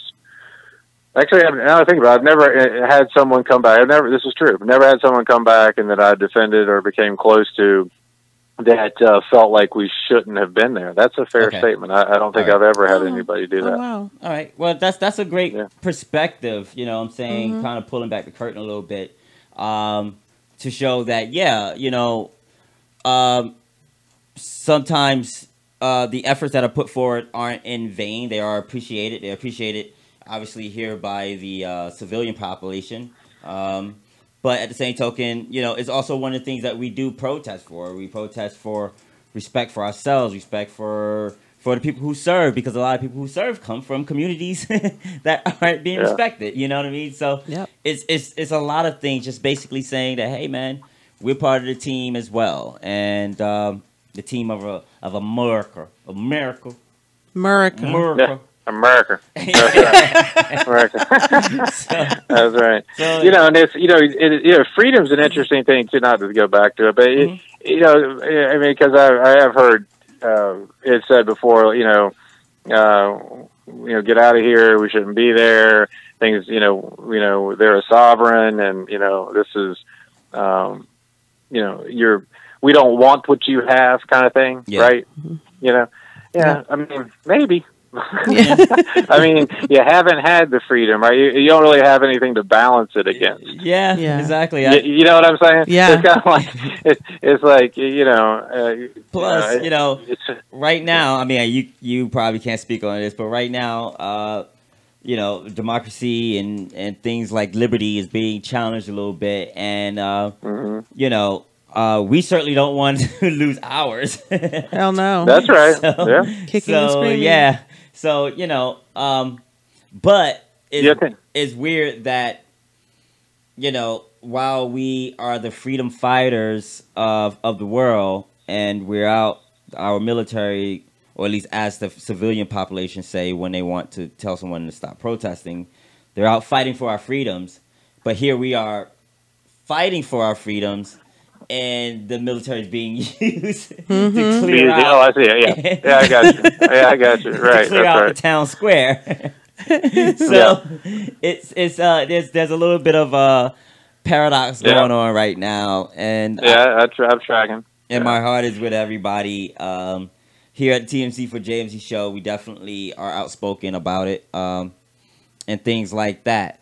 Now, there's definitely good grounds for it. I know we don't have to spin into everything that happened. Oh, thanks, man. You get a lot of permission. But I mean, there's definitely grounds. I mean, I can't. I've watched the video Episode many times. Would be awesome. Yeah, right. His directorial debut. Yeah, Jason's awesome. He's a great director. Yeah. I don't know. I mean, don't you have mace and handcuffs? I mean, give me a fucking break. You know what I mean? Like that whole thing. I mean, you could take down the biggest. This guy could be 6'8", 310, and he'll go down with a can of mace like a little kid. Well, you know what I mean? I mean, depending on what you're seeing, they macing a lot of kids. like they did what? They macing everybody out there. Yeah, they are. But I meant the actual event where his knee, was in his back. Well, I mean, I'm like, I don't know, because I'm not a cop, so I don't know if but it just seems to me that, and it's probably where I should shut up, but I'm not going to. But it seems to me that and again, I don't know, because I've never had any of that training, but it just seems to me that if, in situations like that, couldn't you just mace somebody and handcuff them? Well, we have a video that we're going to play a little later, after we get rid of your ass. That good luck. I'm kidding. That basically it kind of breaks down. They put together cameras from all over the area to put together like the last 16 minutes or so for him. So basically, this thing backtracks all the way from when he came out the store and crossed the street and got into his car, and the kids from the store who were working at the store and thought he passed over the bad 20. They come to the car. They approach him. I don't know. Maybe he told them to fuck off. I don't know. But they go back to the store. They don't get the money. They don't get the cigarettes. They go back to the store, and that's when they make the call to the cops. Mm-hmm. So the cops, they come, and they park a little bit off from where his car was parked. And actually, he had somebody in the car with him. They then take him back to their... as they're taking him back to their cop car from his main car, he's already showing signs of distress. In terms of, like, saying that because I guess the story is that he's claustrophobic. Oh. And that was the original reason that, because he's already talked about how he's having trouble breathing before when they're walking him back to the car. Like, he's standing up, he's walking, is whatever. Mm-hmm. So as they trying to put him back in the car, into the cop car, he's kind of like, whoa, I don't want to get in. Now, these are the first two cops that showed up on the scene. These are not the dude that finally, what's his name, Derek and Shaw, whatever the fuck, and the Asian dude. They hadn't showed up to the scene yet. They showed up to the scene when the two cops were trying to put him into the car. Right. So that's when they get involved, and they get him in the car. But for some reason, the dude that finally put his knee on his neck, they decided to pull him back out of the car. Or maybe he was coming out of... They never fully closed the door and got him in the car. Mm-hmm. You get what I'm saying? So now he's pulled out the car and he's on the ground. And at this point, two people pull out their cell phones almost simultaneously. One person is the video that we all see. Mm-hmm. That's the one where you only see the cop standing there looking into the camera, and you got the Asian dude talking to everybody. But the other camera angle, that's where you see you see that there's I think a total of 4 cops holding him down. Or maybe 3. I don't recall right now. We'll see when the video goes. At one point, the people tell the person that's recording from that angle to get the fuck out of there. So that's why that person turns off their phone and, moves on, and we don't have a full-length video from that angle. So throughout all this time, even before, like I said, even before he's on the ground with the knee on him, he's showing signs of distress. He's exhibiting signs of distress, and he's telling them, Yeah. Now they got the knees on him, and Derek, or whatever the fuck his name is, he's telling him, get up, get in the car. And the guy's like... he still has his knee on. Yeah, and the guy's like, I can't. You know what I'm saying? I will get up and get in the car. He even says that, I will. And the guy's like, I've been waiting here all this time. You still haven't gotten in the car right. And he still got his knee on him. So, long story short, dude cries for his mom, goes unconscious, and, the rest is history. So, yeah, I might have to see that. Are you going to put that? I've never seen the full. That's interesting. Yeah, it's going to be in the full length of this show that goes up probably tomorrow. And because you can my narrow blinders. I'll even shoot you the link. Yeah, so you can do that. That'd be good. Because my narrowness of all of it, but because I was just thinking to myself when I watch things like that, that's not the first one we've seen. This sort of over. And again, I know, God, I mean, I'm not trying. I'm just opining on like these things that I've seen specifically, where there's so much like physical restraint. I'm thinking, I don't know, man. Pepper spray will put somebody down in a minute. You know what I mean? Like there's a representative who was the Fayetteville PD for 10 years, and he told, he's the one that passed this on to me. Where he said in 10 years, I used a lot of pepper spray with the stuff going on over there in Fayetteville at the time. And, he said there was only one guy in 10 years that he ever saw that it didn't phase. You know what I mean? And he said it was the easiest way for him to diffuse a situation without like serious force. Yeah, exactly. Yeah, exactly. And there's a way to do it. It's been proven. And even then I feel like we're in a place where where law enforcement have to, you almost have to be, law enforcement is going to have to take on a doctor's pun, develop some bedside manner. You know what I mean? Because if anything, they're the ones that's coming to your bedside. You know what I mean? Yeah. Like just like a doctor would. They're the ones that's going to see you at your worst, be it your worst behavior, your worst moment. You're in the need of the most help. Yeah. You know what I'm saying? Mm-hmm. And sometimes they have to be the only ally you have. You might be in a place where you're being accused of something. And granted, they don't know that you're being accused of something, but they don't even know that you're guilty of something. Yeah. This guy was being accused of passing off a fake 20 to buy some cigarettes. Mm-hmm. So it always has to do with cigarettes, too. I mean, is that the story for real?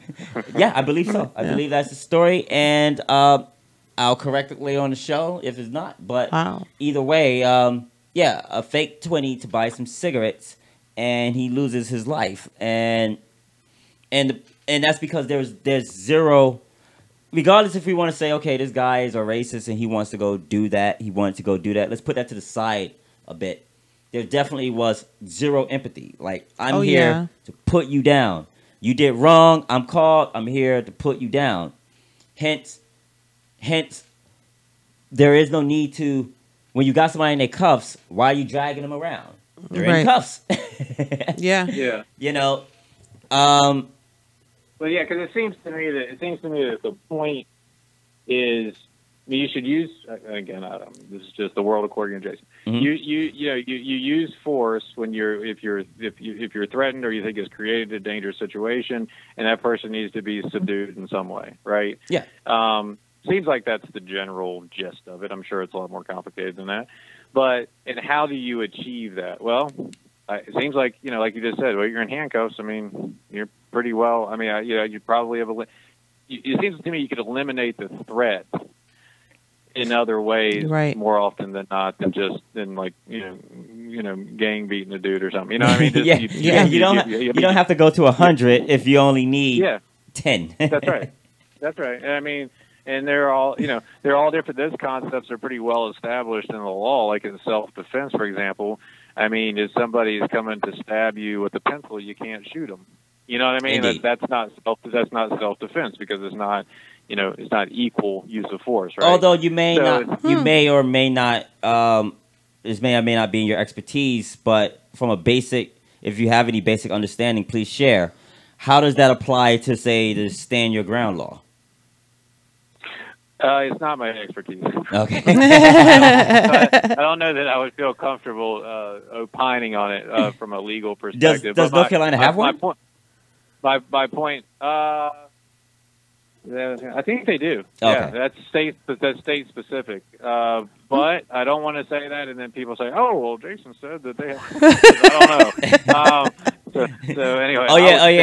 Your name on the show is That Lawyer Guy. Okay, good. Okay, T.L.G. Good. That I know I would stand my ground, but the what I was going to say, it seems like a similar. I know it's dangerous to make analogies, but sort of a similar analogy, right? Where it's as long as you diffuse the situation, that's all you need to do. All the other stuff is just extracurricular, isn't it? Yeah. I mean, somebody is posing a serious threat, and the guy's like a mountain. You know what I mean? Mm-hmm. But I can put the mountain down with pepper spray and some ties. And then, do I need to do anything else? I've diffused the threat. Take your machismo out of the situation, and just do your job. But then, in the world, according to T.L.G. and TMC, if I had to play a little bit of devil's advocate, would I say that it's their job? It's fair to assume that the cop has to, or any person for that matter, has to do the math of, this guy, he's big as a mountain. He poses a serious threat. But I'm just going to try this technique, and if it doesn't work, then I'm going to pull out another technique. And if that doesn't work, then I'm going to go guns a-blazing. Right. Is it fair to put that person in that position when it might be safer for that person to just go guns a-blazing? I think so, and I'm going to tell you why. Because I think so. Okay. I think this would be my argument, is that much like the young guy in the military that we were just talking about, where you signed up for certain things. Indeed. And, you know, I might not want to go down range and shoot people and get myself shot at and get myself and all this other kind of stuff. I don't know. I mean, I think when you serve the public good, you know, you have to go about things a little bit differently, you know, and, I mean, if you caught the guy, you know, in the middle of raping someone, you know, do you go to guns blazing? Maybe you do. But if you don't know, you know, I think you do have to, I don't know, it seems to me you might have a responsibility. Yeah. Given that you don't know everything about what's going on. Plus, the responsibility is to catch the criminal, not necessarily kill the criminal. That's right. And you know, and you don't know. I mean, you know, you don't know. So you have to, I think you should do that incremental step of lowest first, middle, highest. Now, if you catch someone in the act and it's a violent act, then I think you can go to step 3 pretty quick. But otherwise, you know, I don't know. That's just my opinion. I don't know that that's true or not. But I mean, we don't have to get back into it, but like Spider-Man said, with great power comes great responsibility. That's right. That's right. But anyway, so I've good. No, it's been about an hour and some change, and hey, I've been enjoying having you on here, man. I hope that we can get your perspective on this show more often. I'd love to. You know, have you on this, you know, hey, I'll even come up with a segment, so don't get me started, bro. Well, obviously, you know I like to talk. I mean, Jackie told me I had about 5 minutes, so I think I've done pretty good. yeah, you owe us. Jackie said, listen, I don't want you on here 6 minutes. I don't want you on here 8 minutes. I want you on here 5. 5, and you stay to that. Even my dogs are like, you still talking to that lawyer guy? That's right. So, but no, it was awesome. You got any shout-outs you want to give to anybody, my man? Hey, what kind of music you listen to, bro? It's a good question. So today, every morning, I listen to Frank Sinatra in the morning. No way. Yeah, I do, every morning. Wow, okay. I promise you. I don't knock that. Frank was the man. So if you want, for a young man, My Way is one of the best anthems you could live. But as a young man, you know, that's a great song. If you listen to the My Way, Frank Sinatra, or My Way, Usher? Oh yeah. I'm going with the Frank. Or I don't know that I know the other. Well, I do know the other version, but I'm going with Frank. I don't think he does. God. I don't know. I mean, where am I going with this? So the Stones are like probably my favorite sort of rock band with the Stones. And then, of course, I'm a 90s rap guy because I was, you know, high school and college in the 90s. Who was your jam in the 90s? Who was your rapper in the 90s? Oh, okay. So, Mace. Mace? Okay. And, do you know any lines from a Mace song? No, I don't.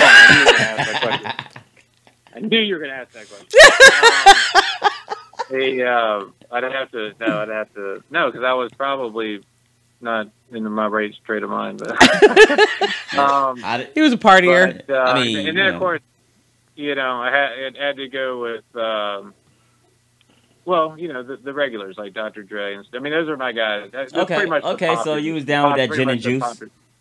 Yeah, definitely the popular stuff, and Tupac and Biggie and all that stuff. But what else is kind of strange? So I like some older stuff. I mean, you know, Rod Stewart. Okay. I don't know. Like I've got, you know. He was listening to Guns N' Roses earlier today. Yeah, you're gonna like T4J Easy then. T4J The Lounge. That's we have our own radio station actually.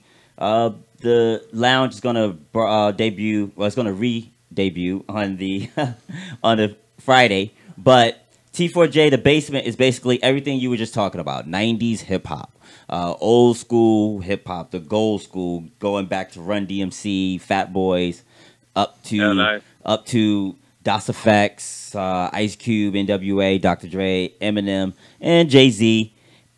combined with local artists here in North Carolina. So all these concerts and all these performances, we go to these people who are just getting their start off, underground artists. We blend them in that. So that's T4J Radio, The Basement, which is up right now at TMC4JMC.com. But on Friday, we did the testing and we ran it for about a week, and it had a lot of good feedback. And I'm looking forward to this coming back. Is T4J Radio, The Lounge. And what that is, that's jazz, my man. That's nice. Classic rock. That's easy listening rock. So we're talking about Buffalo, Springfield, something happening in here, all the way to Rod Stewart, Young Hearts Be Free, to jazz, Ray Charles, Stevie Wonder, to a little bit of Prince. To Prince, Rolling Stones, Beatles, you name it. If it's easy, basically Bob FM, watch your back. Yeah. T4J Radio, The Lounge is going to we coming. we're eating some of your space. So I'll make sure you get the link for that too, man. Jam it in the office is definitely going to be safe for work music. I will. And then if I'm feeling real frisky, I'll throw on some Little Kim just to bring it back. Okay. The original Queen, because anyway. The original Queen. Yeah, the original Queen. Man. That was my girl in the '90s. Little 3-6 Mafia. Oh man. I don't know, man. I can't see you pulling out that Lil' Kim CD. Hardcore, the one with. Did you have the poster, the one where she's squatting down? Let me stop. Let me stop. I was just a big fan because you know how she wasn't scared to say how she felt. You know what I mean? That was. Oh yeah. She kind of turned you on. That chocolate booty. She'd take a young man to a good place. Oh my gosh! I did not think I would talk about Little Kim on your show. I don't think so either. I mean, I know you're a married man now, so it's we're more talking about in a world where, in another dimension. Yeah, in an eighth dimension. So you're free love. You're okay with jungle fever. You're not like, hey, everybody should only love their own kind and things like that. No, not at all. Okay. I mean, you're right. I mean, we're all talking about hypothetical kind of things. So, I mean, Halle Berry's in my top 3 for sure. Oh, that's his hall pass. That's your hall pass. That's his hall pass. Halle Berry's your hall pass. Wait, tell him what your wife's hall pass is. She has 2. The first is Matthew McConaughey. Okay, Obvi. And her McConaughey, and then her second is Justin Timberlake. Justin Timberlake? Yeah, tell him why. JT. Because he can dance. Because he can dance. Because he can dance. And that boy's, hey, like, he's got like, some sing soul, a song for me. Ain't nobody love you. But okay, I mean, but those are kind of easy, like hall passes. Would you feel the same way if she said she wanted DMX to be her hall pass? Like, barking at your wife. Miss Morning, to lose my mind. I'll be like, I'm gonna lose my mind up in here. Oh my gosh, that's great. Oh my goodness, that's freaking awesome. If he gives me one of his gold chains, maybe. We'll call it even. Bro, you might get one because you might need some tax representation. Exactly. That's right. Who was the guy that I got to go to? I'm sorry that my kiddo's waiting for me. But who was the guy that? It was ODB. So he was when he was remember he was already rich, and then he showed up to get a welfare check, didn't he? Yeah, was that ODB that did that? Yeah. That's so true. I'm sure if he was still with us, he would have gotten that stimulus check as well. So. Yeah, that's right, exactly right. That was great. I always love that story. Like rolled up in his Mercedes or something. So with that, my man, we're gonna go out to break. Thank you so much. But it's been awesome having you on, my man. And actually, don't hang up. We're just gonna fade out, and then we'll let you go. So thank you for having me. Thank you for having me. Everybody, that is T.L.G, that lawyer guy. He has her name, but it's irrelevant. And this was the TMC4JMC show. So give us an applause so we can fade out. Oh wait, hold on. I'm not even ready. I was kind of caught off guard. Here we go. JMC on the effects, y'all. Okay. All right, we're just gonna fade out. Peace out, everybody. Bye. We'll see you after the break.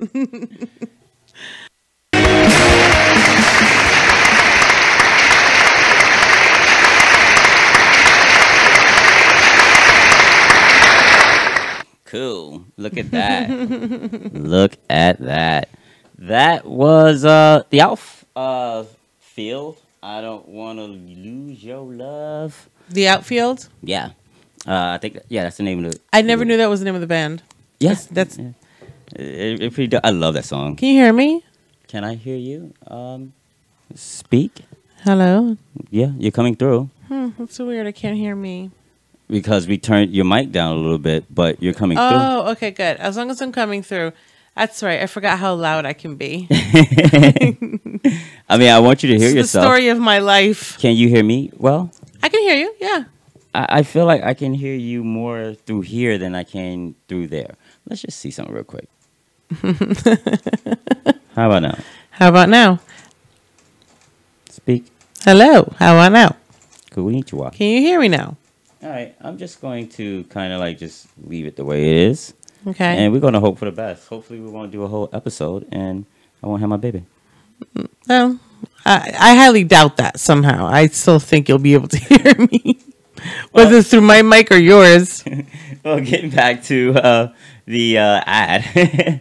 That's, once again, that's another song, a type of song, music that you'll hear on T4J Radio, The Lounge. It'll be returning this Friday. That's great.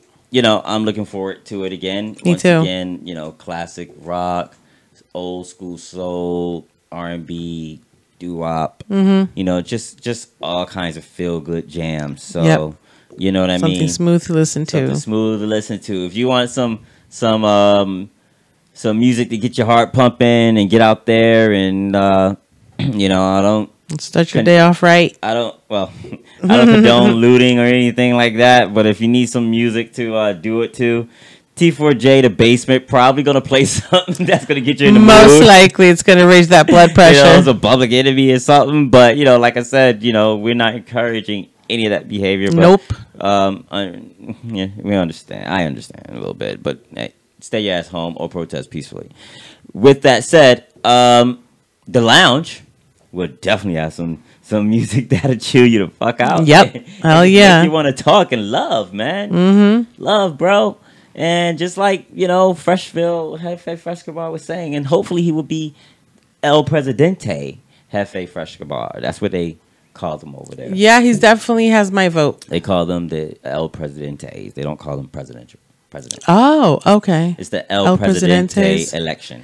So do you think that'll change once, like, he gets here? Like, if he wins this election, we won't be calling him Mr. President. We'll be calling him El Presidente. Well, he's going to be president of Freshville, which is kind of like our allies. You know what I'm saying? Like I said, it's the alternative place if shit doesn't work out here. It's a place where... That's why it sounds so magical. People were thinking to kind of, hey, if things don't work out here, everybody, go back to Africa. No, I'm going to Freshville. Yeah. You know what I'm saying? So, you know. I want to go there, too. I do. Yeah. It sounds so awesome. The Lounge would definitely be playing in Freshville, and, you know. It's popular there. It's on our rating board all the time. Yeah, we get lots of screens from Freshville. So, yeah, and another cool thing about Freshville and the Lounge, you know, I'm a hippie. Yeah. You know, I always felt like that's what I like to describe myself as, you know, regardless of anything else in life that people may label me as. Hippie is the one that I kind of like the most, you know, and if we're going to be We got us a normies on alert. Oh. If we're gonna be, you know, and the reason why is because I feel like, one, I like just love life and love. I like people. While I say things all the time where I don't like to be, you know, I don't like to deal with so and so many people. When I'm with people, I like people. Right. And I prefer to like people than to dislike people. And I was saying this a little bit earlier. I feel like, as me also being a science guy, I feel like science tells us that it's better to like people than to dislike people. It's easier to like people than dislike people. And it definitely is. And while you might dislike them may seem big, it really isn't, and it really probably isn't even much. Right. You know, like I was saying, you talk to anybody who is your enemy or perceived enemy, be it personal or on a group or on a state or on a national level, or even on a belief level. If you actually sat down and spoke with that person, you probably find that you guys have a lot in common. You probably enjoy a lot of things. Right. And you probably have a lot of things that bring you together more so than divide you. Right. You know, you always hear the story, you take two babies or two kids and you put them in a room that haven't been taught anything. Those kids are going to start playing together and hugging and all kinds of shit because kids like, yo, you're a kid, I'm a kid. They don't know any different. Seems like some fun stuff Exactly. to do. Like, let's play. I don't want to sit here and play by myself when there's a kid over there. Exactly. That likes to play. It's like, oh, you play? Cool, let's play together. You like to play? You want to play? Let's go. Let's play. You know what I'm saying? So they don't have, and at that point, they don't have anything negative against each other. They only have things that they positively relate to. Absolutely. You know what I'm saying? So therefore, they don't have nothing to subtract. Right. But, okay, as you get older, certain things fall into the mix. You have influences, beliefs, and all kinds of dumb shit. right? But ultimately, if you talk to someone, and I don't care who they are, you know what I'm saying? If you speak with that person, you probably find things that you relate to, and if you don't, then boom, you guys are just enemies. You know, you're nemesis, and you're never going to be whatever. But most likely, you do. And you know, take it even back in like school days. There was people that wanted to beat my ass. Why? I don't really know. Never really knew why they wanted to beat my ass. But as far as I was concerned, that was the only thing that was in between me and that person being friends. Right. It was because they wanted to beat my ass. Right. Remove there that. was nothing else. Yeah, remove that, and I'm cool with them. I don't know what else they had. Right. And one day, this one dude, we kind of like, it was a talent show. And one of the dudes that was supposed to go on stage with us reneged. And it was going to be DeWick. We had to beat DeWick. Oh, okay, yeah. okay. I don't know my rap, so I ain't going there. You're not. And so, I think we made him up on the spot. Okay. It was one of those things. So anyway, we also were in another class, like I think it was DECA or something together, or maybe during the lead up to the talent show. He and his group were practicing, and our group were practicing all in the same room. Right. So it was kind of like, oh, all right. Well, you knew what you were up against, or something, or just we saw each other. Oh, they rap too. Cool. All right. I didn't know this dude rap. I thought he was just trying to get pussy. You know what I'm saying? Yeah. I thought he was just trying to think he was bad or whatever. That was the thing I heard a lot about myself. I thought I was bad. Oh, you were bad? I weigh 110 pounds. Bad. Who's bad? Not me. You know? So, wow. Okay. Yeah, they call me Malo. Yeah, Malo. So anyway, so I think that night either his dude reneged on him or maybe he performed and they were done. But I don't remember. But long story short, he was like, yo, he saw that my dude flaked on me. So he was like, yo, I'll go up there and rap with y'all. He was like, shit, we got 2 minutes of a beat that we have to fill. Yo, let's go. Oh, that's cool. He came up, he dropped his rap. It was seamless. Like everybody didn't even notice that, prior to that, I guess he wanted to whip my ass. As we came off stage, we was like, yo, man, we pieced it out. Peace. Oh, that's so dope. It's like music brought you together. Yeah, rap killed all that. So I don't know what he had against me, but I only had that one thing against him, that he wanted to beat my ass. Right. I assumed that we rapped, he no longer wanted to beat my ass, and we had rap in common. So just by doing the math, I had no reason to dislike him anymore. You know what I'm saying? I should be happy and should find happiness with associating with this guy or just dealing with him on the plane that we were. Right. You know what I mean? Because you subtract the negative, which is him wanting to beat my ass, and it left rap. Even if by subtracting one, you have to take away a happiness. Right. You know what I mean? Like, you can't just subtract, dissolve the happiness. You have to, you know how you got to do when you got negative numbers and all that bullshit. Oh my gosh. You know what I mean? It's a whole lot. Even if that negativity, in order to get rid of that negativity, I had to sacrifice something positive that we had in common. Yeah. It still left us with nothing. A clean slate that we can then build some shit on. Right. You know what I'm saying? So, so that was that. You know what I'm saying? Wow. You know, and then there was a few others that, one beat my ass, but as we got to talk, they realized, okay, I don't want to beat your ass anymore. Frankly, I don't even know why I want to beat your ass. I think because, you know, you cute.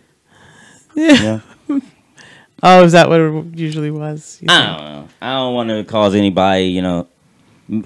I just want to go to Freshville where there is nobody wanting to beat my ass. And no hater-crats. Well, I'm adult now. Yeah, no hater-crats. I'm adult now, so nobody don't deal with me. Nobody don't want to beat my ass.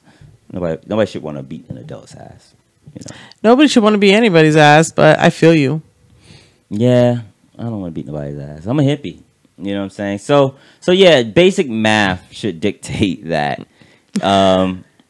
You know, we should like each other more so than hate each other. Absolutely. It's science. It's easier. It's just and it comes natural. It's a natural thing. So to everybody, it takes effort to hate someone. Just do the math. Now there's going to be some people where once again there's just like right now. Take the president. I'm talking about him as a person. I haven't talked to him. I can't think that I would sit down and talk to him, and without sacrificing something that I think makes me a good person. Yeah. Just because we all also should have our own list of stuff that makes us a good person and a bad person in a vacuum. Like if nobody else was on this planet, you still have traits that would make you kind of an asshole. Right. And you still have traits that would make you an awesome person. You know what I mean? And then boom, we start putting extra people in there and saying, go. We start the program. Well, without me having to sacrifice some of my good traits, I don't think that I could be cool and relate to this dude. You know what I'm saying? And probably even before he became president. You know what I mean? Even when he was just, you know, rap Donald Trump. You know, the one everybody rapped about. Yeah. You know I don't think I probably would have been cool with his ass then. Yeah. Doing business, maybe. I don't know. But he had a history of, you know, companies and shit going bad. So, allegedly. So Absolutely. You know. There's a difference between not... And it's funny because you're right. We've included Donald Trump in raps and all sorts of things. We've, you know, we put him up there when it comes to naming people who have money and who have, you know, dominated in certain businesses. But if you think he's an asshole, you don't have to deal with his businesses. That's one thing. For those of us who did not vote Trump into office, we still have to deal with them. Yeah, exactly. No matter what. And like you said as well, you haven't talked to Donald Trump. You only know what you hear, what's reported, what's out there. You don't know him personally, but I still, even though I don't agree with his stuff and I think he's a complete asshole, you know, I still... And I wouldn't sit with him in a room to have a conversation. I don't think I have that kind of attention span. I don't think he has that kind of. I could still be peaceful, you know, with him. Just I guess I could be peaceful. Stay away from me. That's all, and no hate. Well, yeah, I could be peaceful with him, but I do dislike the president. You know. I mean, I'm not fond of him either. I'm not a fan at all. Not at all. He not be the president. After he's not the president, I don't have any reason that major reason for me to dislike him as a person now falls down to indifferent because of distance. Yeah. Distance. My hands keep going off the camera. You know, like if this was a movie, you know what would be the total like zinger of the whole movie? Like, like the wow factor is if Obama had announced that he was going to run. Because technically, I mean, although he can't run 2 consecutive terms, yeah, he can run again. He can run now. Yeah, he can run again. Yeah. You know, that would... as oh my God, imagine how shocked everyone would be. That is shock and awe right there. He could run as Biden's vice and then run again after Biden runs. Yeah. You know what I'm saying? I don't think he wants to take that on. And so we can have fucking 16 years of Obama. Yeah. But right now, I feel like we're in the Man in the High Castle. Was that what's his name? Was that the name of the show? Man in the High Castle? The one on Amazon? Yeah, I thought it was High Cast. No, it's the Man in the High Castle. Oh, Castle, okay. But I thought it was like cast, like the caste system, where fuck it, it wasn't, so it doesn't matter. But yeah, I mean, and like I said, so if he were to be removed from the presidency, from office, one way or another, election, whatever, then I have no need to dislike him anymore, because like I said, his influence of what he can do has been lowered. It's been subdued. So now if he leaves and he continues to try to spew what he's spewing and promote what he's promoting and push what he's pushing, then yeah, I still would have a little bit more disdain for him than I would if he just rode off into the sunset and be like, look, I banked while I could and it's over. You know what I'm saying?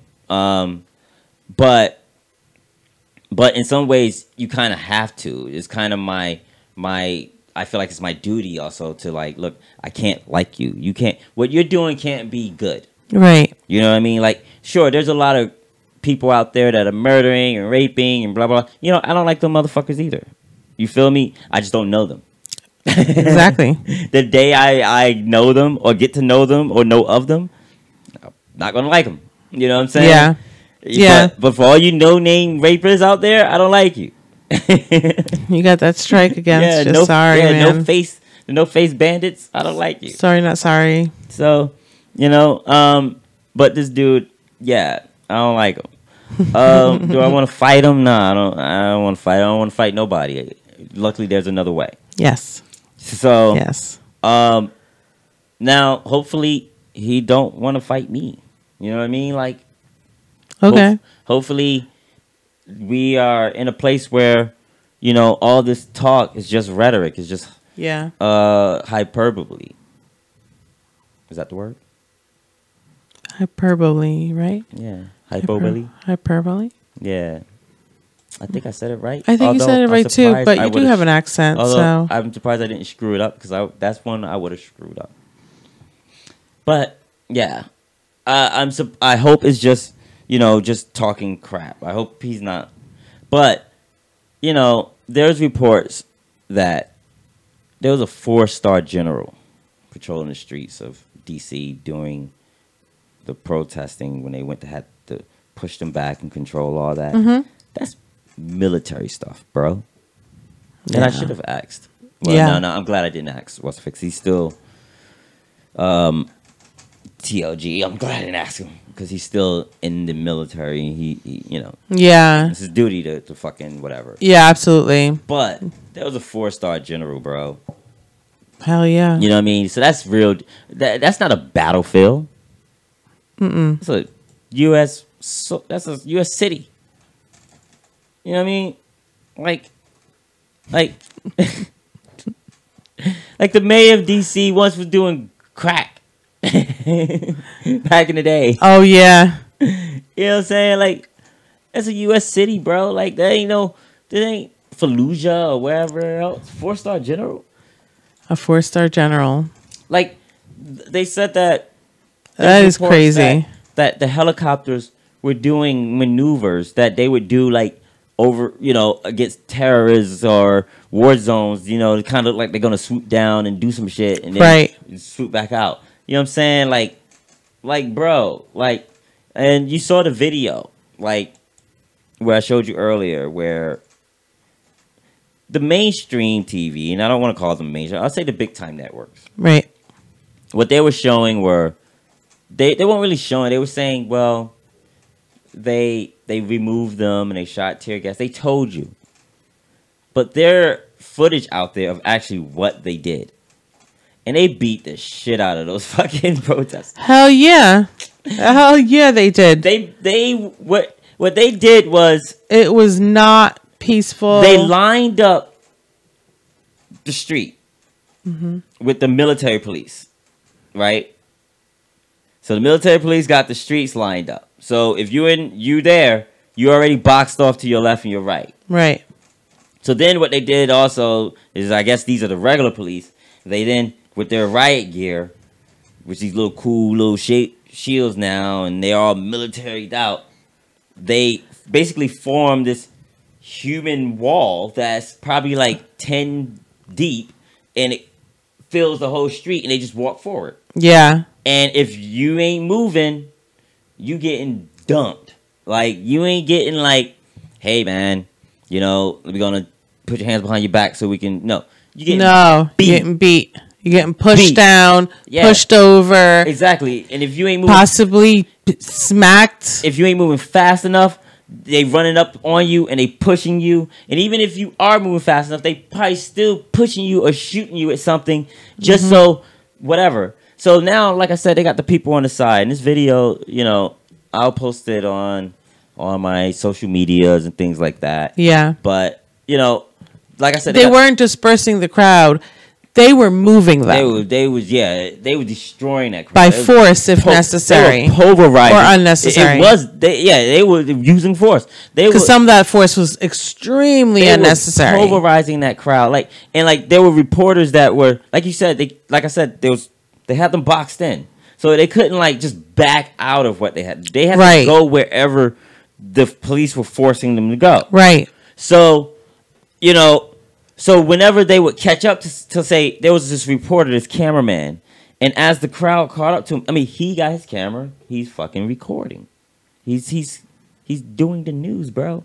He ain't just some dude with a phone. The cop just turned and punched him, bro. Like, boom, like right dead in the face, and dropped him.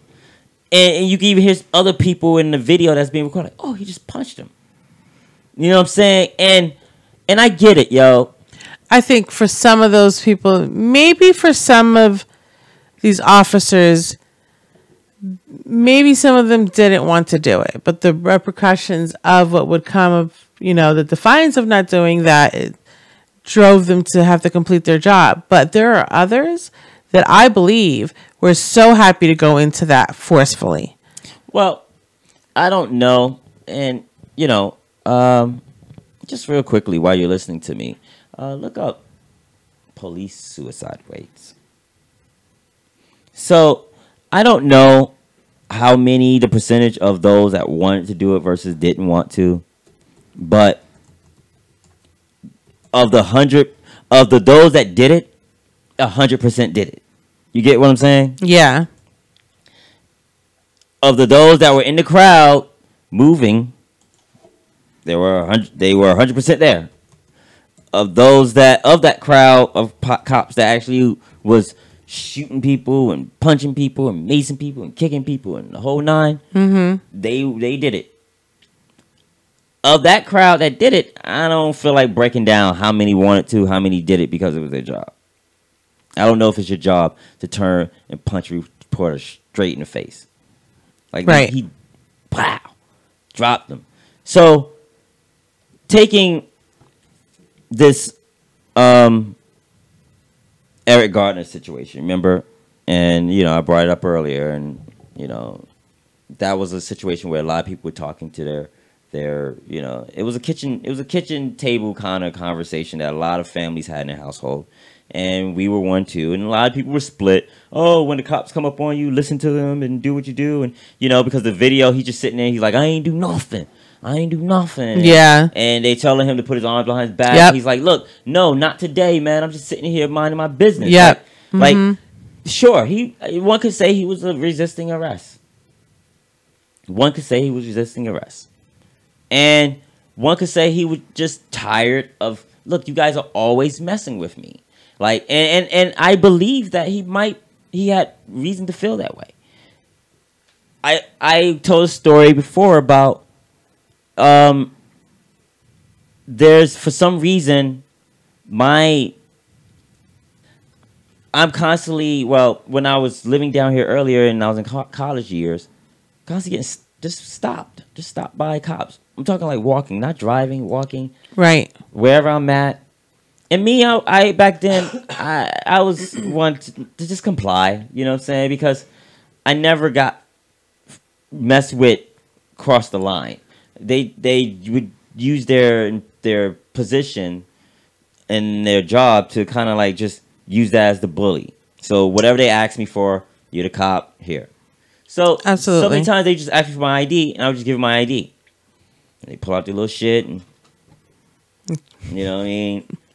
And give me my ID back, maybe ask me a couple questions. You know what I'm saying? They never really like had me sit down on the ground or anything like that. It was usually always quick and casual. Right. So I don't know how many little, thingy things, little notepads that my name is in, full name, driver's license, birthday, all that bullshit, address. I don't know, but it's several. I don't know why. You know what I'm saying? But it's like, and there's been times when I'm like, look, I'm just trying to go in the store, bro. You know what I mean? Yeah, you don't. One time they caught me. I was coming out of the porn shop. So I was like, okay, all right, maybe that was what they do at the porn shop. But then a couple times they just caught me going to stores. Like they're just stopping you all over the place. Yeah, it just be like I'm walking to a store, cop might be getting out his car, and we make eye contact.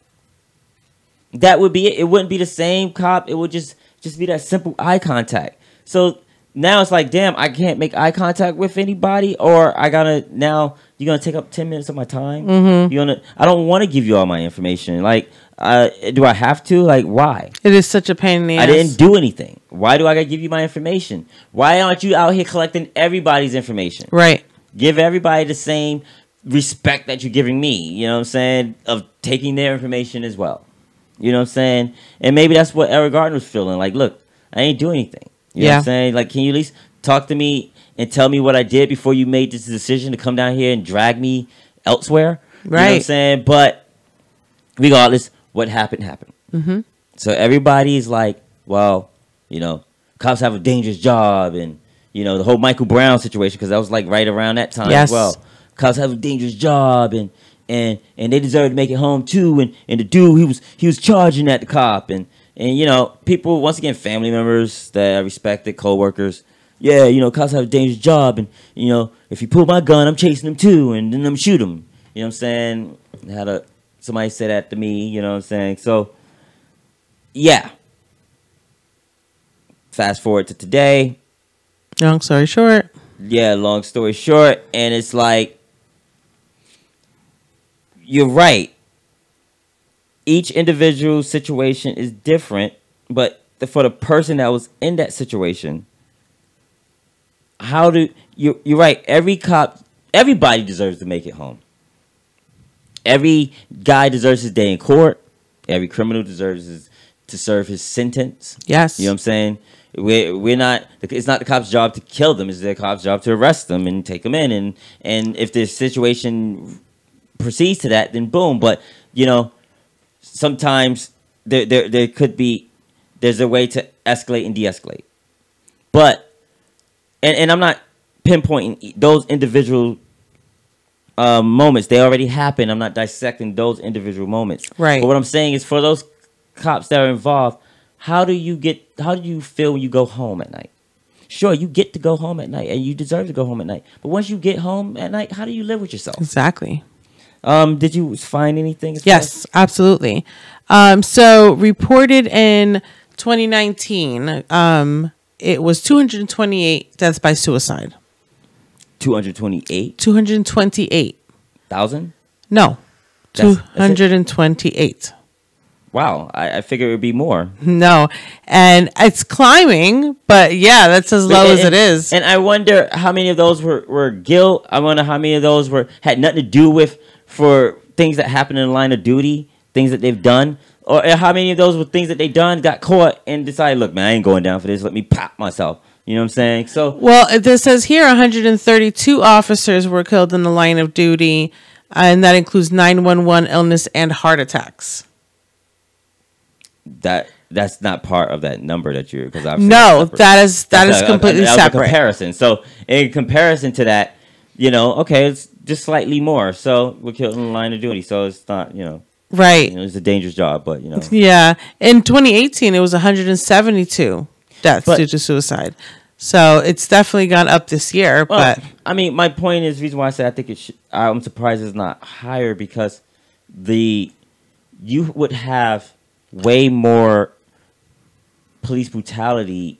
Like there are more reports of police brutality a year than that. Yes, you know what I'm saying. And it's like I don't want to say the Nazi Germany's. I don't want to take any. I don't want to compare cops to any of that. I'm not, and I'm not comparing the institution to any of that. But there has to be something rooted in that gives you moral fortification. Yeah.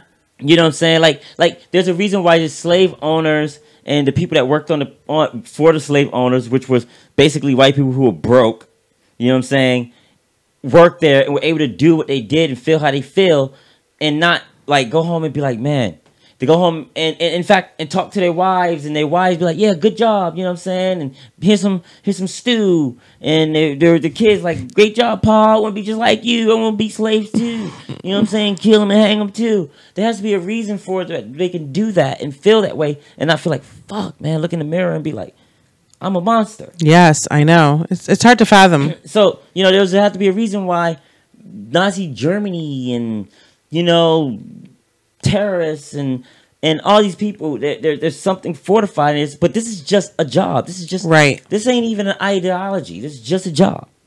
So why are you so fortified? Like you see now, the cops are like, I don't give a fuck about those cameras. Fuck these cameras. No. There's cameras all around. Who cares about cameras? We use cameras to catch you guys. You don't use cameras to catch us. Yep. You know what I'm saying? Yeah, so, that's exactly right. Like, take the Asian dude that was standing there. The Asian cop? Yeah, for the George Floyd thing. Yep. Now, I'm sure, I don't know what his orientation is, but I'm sure he has somebody that cares for him. And he has somebody that he probably cares for him. I'm sure he get some nookie or some bussy, as they call it. Oh, my gosh. Oh, God. I said that word on fucking air. But, whatever. Even that one shocked me, though. But, so I'm sure, maybe he does like bussy. This is a funny word, bussy. That is a weird word. I don't think that word should count. Like, I've never heard that word. No. I know what I can, just by the way it sounds, I think I can understand what it is. But I have never. These cops are acting like some fucking bussies. Oh my gosh. Especially the dude that was just standing there with his hand, with like, and at one point he's even screaming into people's faces, like, yeah, I know. Like back off. And then I guess when that wasn't working, he's like, look, I'm just gonna annoy you guys. I'm gonna stand like this, Yeah, you bussy. He acted like there was nothing going on. Yeah, straight bussy mode. I'm in bussy mode. Look at my bussy face. He looked no different than like a security mall cop. And so how did he go home and holler at his shorty at the end of that day? At the end of that day and be like, yo, because this shit. No, what I want to know is normally you arrest someone. This is how it's supposed to go. You arrest someone, put in a cop car, you take him to get charged, right? This guy never made it into the cop car. An ambulance had to come for him. When it did, he was out. Okay? That cop had to get back in his cruiser and go, not by himself, because I believe there's 2 cops per cruiser, if I'm not mistaken. So he has to get in that cruiser with his partner. The moment he got into that cruiser, they both get into that cruiser and those doors close. Yeah. One of them has to say to the other, yo, dude. Yeah. Did that just happen? Exactly. How do you think it's going to play out? Because they're not just going to go get back in and be like, what a day's work. Yeah. Take a sip of coffee and a donut. Yeah. You know what I mean? You know, there's no possible way you can't address it as soon as you're able to. And like I was saying, the Asian dude and the other dude, either they were partners or whatever, but they arrived together. So they probably most likely left together. Exactly. You know, and this went on for 4 days before they were arrested, before one of them was arrested, and they're still out. Yeah. The Asian dude. So, and I'm just choosing him, you know. No, you're right. We're not singling you out. There's 4 of you to single out. You should be in jail as well, but I'm just using you as an example, bro. Others will be used as examples, but today's your turn. I would love to know, you know, you as an example, because you just stood there when you went home and you went to your lover. And now I'm asking, how did you sleep that night? Because did your lover say, hey, man, you know, you did good out there? Did your lover give you a kiss? Did your lover, you know, help you dress and take off your clothes? You know you had to talk to whoever you see at the end of the day. Did your lover, you know, let's go to bed? And did your lover, you know, blow you? And did your lover, you know what I'm saying, put that thigh out on you because you did such a great job that day? You feel me? So how not only does that cop that deserves to make it home to his family, yeah, he does deserve to make it home to his family. But how does he live with himself? And how does that family live with themselves for living with them? Yeah, because if, you know what I'm saying, if, you know, my dude was a cop and he came home with me after something like that happened, it'd be like, yo, what do you think that family's thinking right now? Like, the dude. Like, what do you think that family's going through right now? Like, if we're sitting here in bed watching TV, getting ready to go to bed, what do you think that family's thinking? What do you think they're doing right now? You know what I mean? Like, so you can shut the. I don't know what they might be doing. But let's go to sleep. I don't give a fuck. Nighty Let me night. go good night. Nighty night. You know what I'm saying? Let's put on Fox News. I don't know. Allegedly, probably, most likely. So you know what I'm saying? Let's put on Cop News or whatever. So, and that's what I'm saying. Like, anybody who is this way, like, I would like to know. Just talk to me. Like, hey, I'll put the voice on you so nobody don't even know that's you. I'll do whatever you need me to do. Just talk to me. I need to know. How do you sleep at night? How do you say, you know, fuck it? You know, you get the criminals. I would like to look into that psyche. Yeah, you get the criminals. The people that say, hey, I'm a murderer. I'm a criminal. Blah, blah. I live by the gun. I'm a badass. I'm a bandit. I'm an outlaw. I get that. But you're not an outlaw. You're a cop. Yeah. Unless you're a wolf in sheep's clothing. Unless you've infiltrated. You really are an outlaw, but you know, you're not an outlaw. You're not gonna go to anybody. Right, as far as I know, he's not going around talking about, yeah, I killed that motherfucker, and I'll do it again. I hope he burns hell. You know what I'm saying? Like, I don't know. I hope not. But regardless, you're a cop. Yep. You're not an outlaw. The law, you're in the law. You're in the law, exactly. So how do you sleep? How do you live with yourself? How does the people that love you live with themselves for living with you? You know what I'm saying? Where does it end? The person that killed, that choked out Eric Gardner. Sure, there was like 4 or 5 people on him or whatever. But the one that actually choked him out, how does your girlfriend, and boyfriend, and everyone beyond that, how do they feel? How do they live with themselves? Like, yeah. I mean, it's a perfectly valid question. I'd want to know that too. Like, were you proud of him? Were you like, yeah, that? Because I've never been through that, so I would like to know. Yeah, exactly. The cop that shot Michael Brown. We already know how George Zimmerman feels. Do you guys feel like George Zimmerman? You know what I'm saying? Like, exactly. George Zimmerman's riding this shit to the bank. Do you guys feel like him? Because, you know, I would like to know. It's important. I think the world would like to know. And you could just tell me, and I will convey it to the masses. Right. Now, you know, the guy who, like I said, just stood there, Asian dude, please just tell me. Because if I could just speak for, for myself, and I think a lot of people agree, and I've heard this elsewhere. There's a meme going around, and I don't know. The first time I heard it, Shannon Sharp said it. And then I saw a meme like the next day, so I don't know if the meme is from him. I don't know if he was repeating it.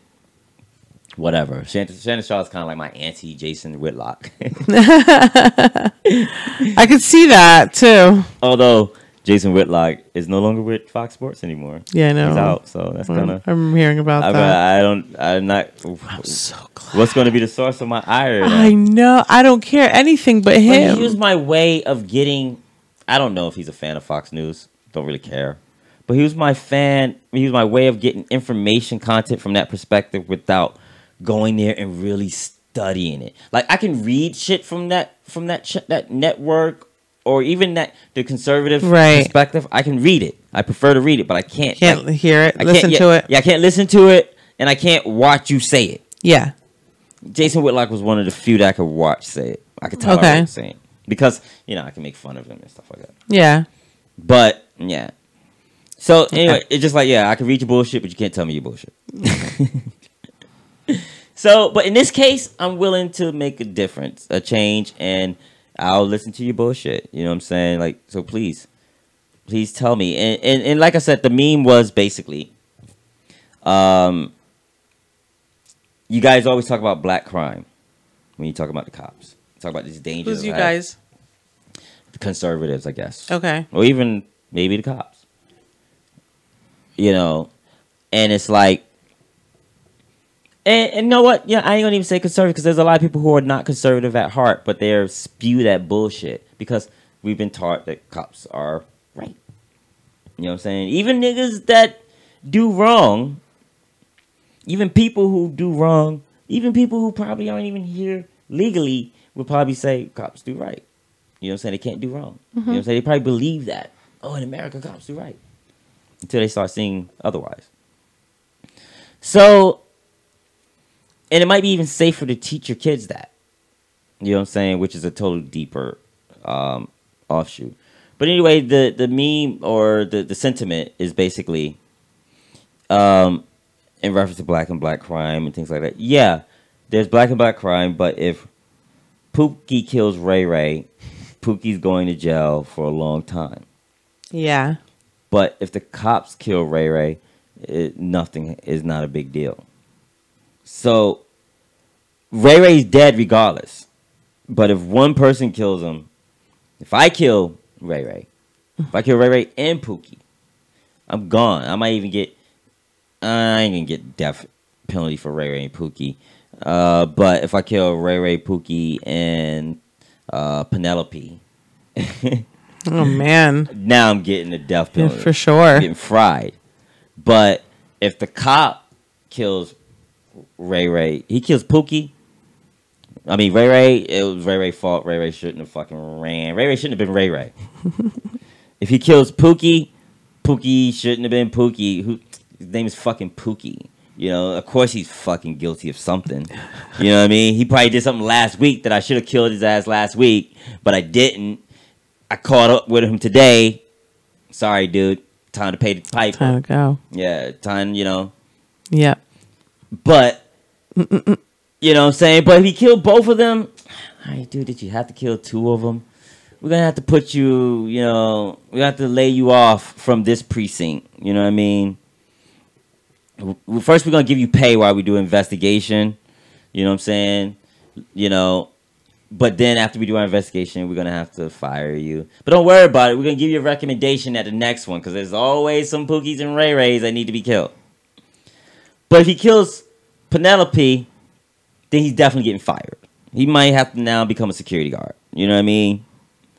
But, and if he really, really kills Penelope, like really bad, then he might go to jail. Okay. But he has to fuck Penelope up to go to jail. Okay. You know what I'm saying? If he just kills Penelope, it's an accident. Yeah. You're going to lose your job. Ray Ray and Pookie, nah, homie. No problem. Awesome. But if I kill Pookie or Ray Ray, I'm going to jail. And I kill Penelope, I'm getting fried. No ifs, ands, or buts about it. So, And so while the names on the meme may sound funny, it's real. You know what I mean? Like it's real, and I think that also hits home because they see us as a bunch of Pookies and Ray Ray. You know what I mean? Like, you know, it doesn't matter. You know what I'm saying? This Ray Ray just happened to be podcasting. This Pookie just happened to be selling drugs. You know what I'm saying? Right. But they all, you know, maybe one day the podcast is going to be selling drugs and the drug dealer is going to be, you know, well, hopefully we're going to kill his ass today. So, you know, and there has to be acknowledgement for that. That has to be acknowledged. That has to be acknowledged not by the cops first. It has to be acknowledged by the population. Right. More people have to acknowledge that than the people that don't. More people have to acknowledge that than the amount of people that make excuses for it or deny it. You know what I mean? And then at that point, then the institution has to acknowledge it and change. Right. You know what I mean? And the overseers of those institutions have to acknowledge that and change. And until that happens, you know, it's going to be another Pookie, another Ray Ray, another George, another,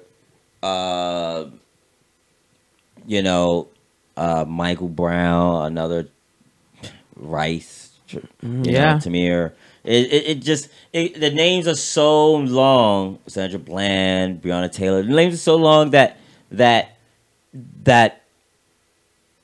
and these are just the famous ones. That even the famous names. These are the ones you hear about. Yeah, they're famous because of what happened to them. Exactly. Even those names start to blend into each other. So it's like, I'm like, Tamir Brown. You know what I'm saying? Right. Like, you know, and that's not even, because there probably is a Tamir Brown that's probably been killed or beat up by the cops. Yeah. You know what I mean? Like, you know, I don't think that's something that if you threw an algorithm, it's almost like there's an algorithm for this shit. Yeah. You know what I mean? Like, yeah, it's like there's a computer program that's algorithm that, look, it has to be. So I get back to, once again, how do they live with themselves? You know what I mean? Yeah, I don't. And I can't imagine it. So, we were supposed to go into our grind our gears segment, in which I think that, you know, I don't think I'm gonna grind my gears tonight.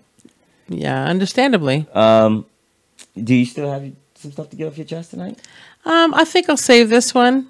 It's insignificant compared to the events that's happened. I don't really want to like even talk on that too much, but I do want to, you know, because I'm kind of off, like, once again with this. How so? In the sense that when you talk about it, sometimes you're just like, man, enough. You know what I mean? Right. Enough. Let me set it to the side for a little bit. And what I was going to grind my gears on, actually, was going to be on the Epstein Netflix documentary, which I think is a good documentary. I think it's an excellent one. I think they put it together very well. Yes. In terms of just production-wise. But the thing that my thoughts on the Epstein documentary was, yes, Epstein was an evil dude, and he deserved way more than he got, and his crew deserved way more than they got. And that's another ties into, how do you, like, even take, they called up one of the people that worked there at the door. Oh, you know, he's kind of powerful, man. I don't want to be involved. I just want to do my job. Well, once again, you open the door, you let in these 14-year-olds. How did you go home and you know? And, you know, and I bet you a lot of those situations, those employees, they probably went home and made jokes about it. Like, you know. Like, I bet you it was like, oh, this dirty old man had these girls over again. You know, it's Exactly. you know what I'm saying? It was probably just within their little circle and never went anywhere else. And, you know. And getting back to Pookie and Ray Ray, if Pookie and Ray Ray are criminals, Pookie and Ray Ray know that there is an inherent danger in doing what they do. Right. At any given time, their rivals, if not the cops, could come in and kill them. Not Joel Osteen. Really? Yeah, I know, right? Freudian slip. Epstein. He knew there was a risk to what he was doing, and probably some of the absolutely he did in the top circle knew that there was a risk to what hell they were yeah doing. So even they knew that they were criminals. That's why they fought so hard to beat the case. Right. You're only a criminal if you get caught, but you still know you're doing criminal things. Yes. But the people that were just taking these girls over there, getting, be it cab drivers, be it, doormen, be it everybody that worked to just cut the grass, to whatever. If you knew, anybody who fell witness, if you knew you were not a criminal, you didn't have the criminal mentality. Absolutely. You know what I mean? You want Paco or Lil Gato. Yeah, Enrique, Ricardo, Juanes, whichever one might be out in the garden this morning. You know what I'm saying? Like, but you weren't like the sidekick to to Juan Pablo. You know what I mean? No, you were just the gardener that worked at fucking Epstein's house. Yeah, just you had one of them anyway. Yeah, no allegiance to that. How did you sleep at night knowing that these girls are being whatever there? Exactly. Now, that said, comparing that to, say, the R. Kelly situation, for me, don't get me wrong, I feel for those girls as well. Yeah. I feel for a lot of them, especially feel for the sisters in the beginning. I feel, there were rapes and things like that were going on. But one thing that I think it highlighted is that there is a lot of suburban child prostitution. Yes. And it's casual. Yeah, as hell. It's casual as hell. It's so casual for little girls to think that going out and giving a massage is something that's great. Not all of them were down and out. No. There's no way in fuck one girl could be like, I brought them 80 girls and they all down and out. Exactly. You feel me? Like, maybe. They got that many down and out girls in there? Well, they all getting $200 a piece from this dude. Yeah. So there's a lot of money also going There's through a lot of $200 going out, exactly. That was the going rate, I guess. That was the proposed rate. And so that kind of plays into, like, the R. Kelly girls that he molested or whatever. When this was first going on, those who defended R. Kelly went after the girls. Right. The Epstein thing, nobody went after the girls. They was, he's a monster. They went after the girls. They said they're just trying to get put on. They're just trying to get a career. They're just trying to do this. They're just trying to do that. How about their parents? They went after their parents. What about their parents? What about this, that, and the other? You know what I mean? They slut-shamed some of them. Yeah. Even some of the Cosby girls. Yep. So then, the thing is that, but at least with R. Kelly, you had to be infatuated with what he was. Without R. Kelly, it didn't work. With Epstein, these girls were willing to massage any dirty old man as long as he had $200 to $300. Absolutely. You know what I'm saying? And they even said it. They didn't call him by his name. They said, this old man. Yeah. So, and from my understanding, there would be other old men. I didn't finish the documentary, but the story is he also leased some of them out. That's right. We were getting there. We haven't finished it yet. It's just a little bit of a thunderstorm here. So, so with all that said, once again, it's not to diminish anybody victim state. Yeah. But like a lot of the girls will say, yeah, I started at this point and then I continued on for 3-4 years. So they continued on into adulthood, and some of them even implicated themselves in crimes and went on by basically saying they were virtually madams. Oh, yeah, some of them were given promotions. Yeah. So they no longer had to massage as long as they brought in girls. Yeah, exactly.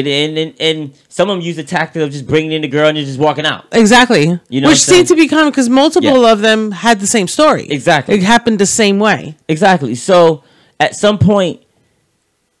so they must have been coached to do that. Exactly. And at some point, you also have to be complicit to be coached. You exactly. It's just no different than getting back to Pookie and Ray Ray. Okay, Pookie's the man on the block. He got put on the drugs first. He's been slinging them drugs, slinging that cane, slinging that whatever you need, that rock, that weed, that meth, that those miles, whatever you need. Pookie got it. So now he bring in Ray Ray. He teaches Ray Ray the game. Ray Ray was just a young dude, had no, maybe single mom, lived in the ghetto, got all these siblings. He needed money too. You hear the story all the time why people get out and have to start hustling. Absolutely. But nobody feels sorry for them. Nobody feel bad for them. If anybody, they're like, you're part of the black on black crime. You're the reason why we got to send these tanks in to kill your whole neighborhood. It's because you guys won't stop selling drugs. Nobody sent tanks into West Palm Beach to fucking blow up and bulldoze those mansions. That's right. And bring those rapists and those molesters out into the street and put knees on their faces. Absolutely. No one. In fact, many times the way that the Netflix thing makes it seems like the fucking cops there were a bunch of bussies as well. But they just bussies in the other direction. The prosecutors and, yeah. Bussy Nation. Bussy Nation. What a gross word. So that's what I'm saying. And so it's like, so Pookie is selling drugs. So of course Pookie's going to be like, nah, fuck this. I got to get off the block too. So Pookie's going to get Hamim. He's going to get Baron. He's going to get little homie Jay. He's going to get all kinds of homies on his tip. You know what I'm saying? So now he got him a little army. Shit. Pookie probably brought in about 20 dudes. You know what I'm saying? Yeah. To help Ray Ray's empire. It's that same ladder. Exactly. So it's that corporation ladder. Yeah. You know what I mean? Exactly. And each of those people going to then bring in more people into it. And it's classic. And they all getting fiends. They all getting people to foot soldiers. It's all the same, but nobody gives a fuck about that operation. When they come in to break up that operation, regardless if they catch Pookie on the block by himself. Yes. They ripping Pookie out and they killing him. Yep. And nobody gives a fuck. He deserved it. So, whereas with this, all these girls are like, oh, you was misunderstood. And Pookie might have started selling drugs when he was 12. You know? Yeah. And he didn't get killed until he was 22. You know what I'm saying? Yeah. You know what I mean? So, with these girls, how long do they got in the game? I mean, if you're an Epstein masseuse, like, I don't know if your life is in danger. Right. But eventually, you're going to get out of the game.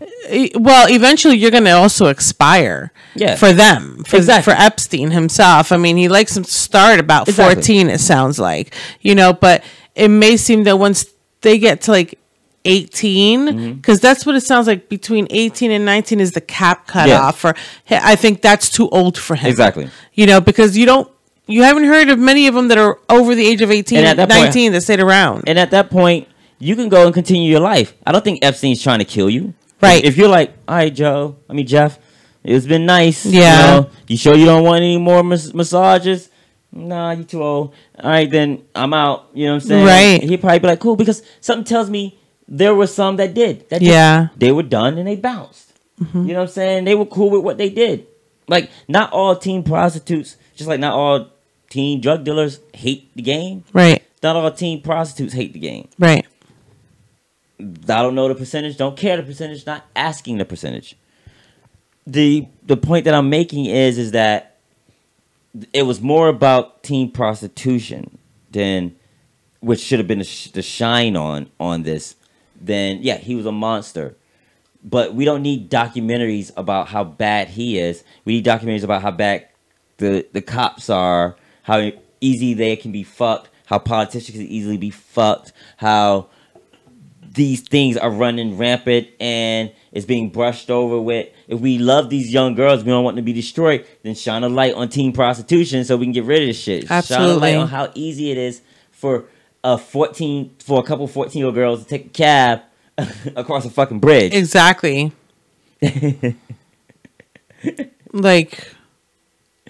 Like they'd be like, yeah, she just walked to me. I can't go by myself. You gotta go. Don't worry about it. I'm coming. Yeah.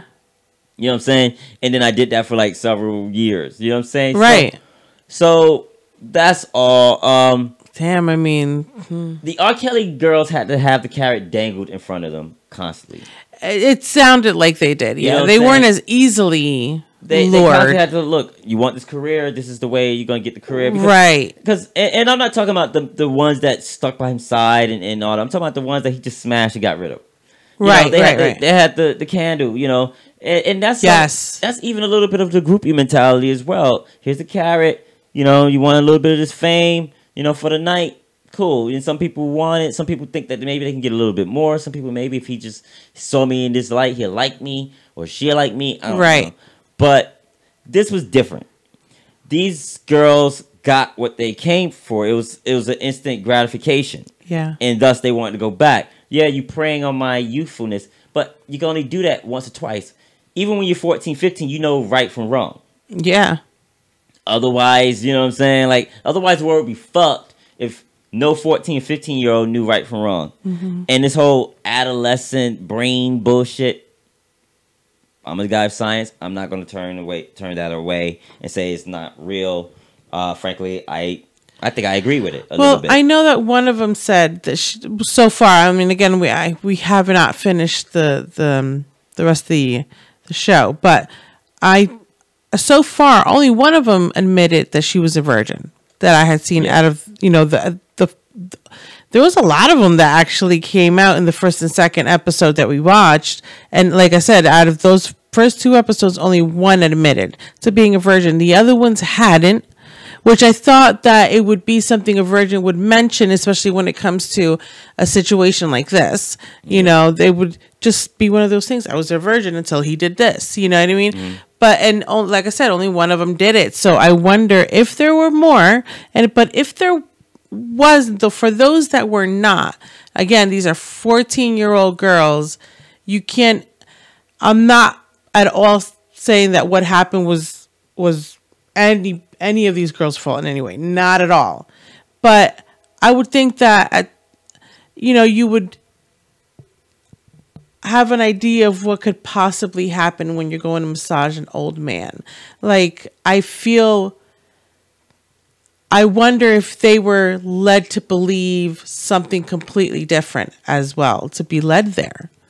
I mean, as far as their virginity and things like that, me personally, I don't really care if they were or they weren't. It's kind of irrelevant because it's not about their sexuality, their lust or like for sex, one way or the other. But I kind of get what you're saying. Like, if you're a virgin and somebody's saying, "Hey, go massage this old guy," why don't you find that ewy? You know what I'm saying? Right. But then again, it's the money. You know, I think the money talks. So the question is it's very hard to say no to. I'm sure.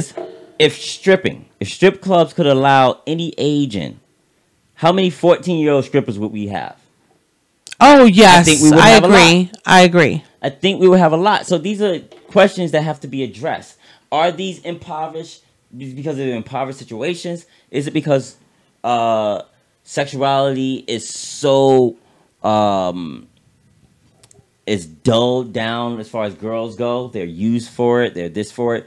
So therefore, girls understand that they can also use it the other way. Yeah. Is it? Is it just, is there more to teen prostitution? Is it in the sense that there's a trick to the trade that the public need to know?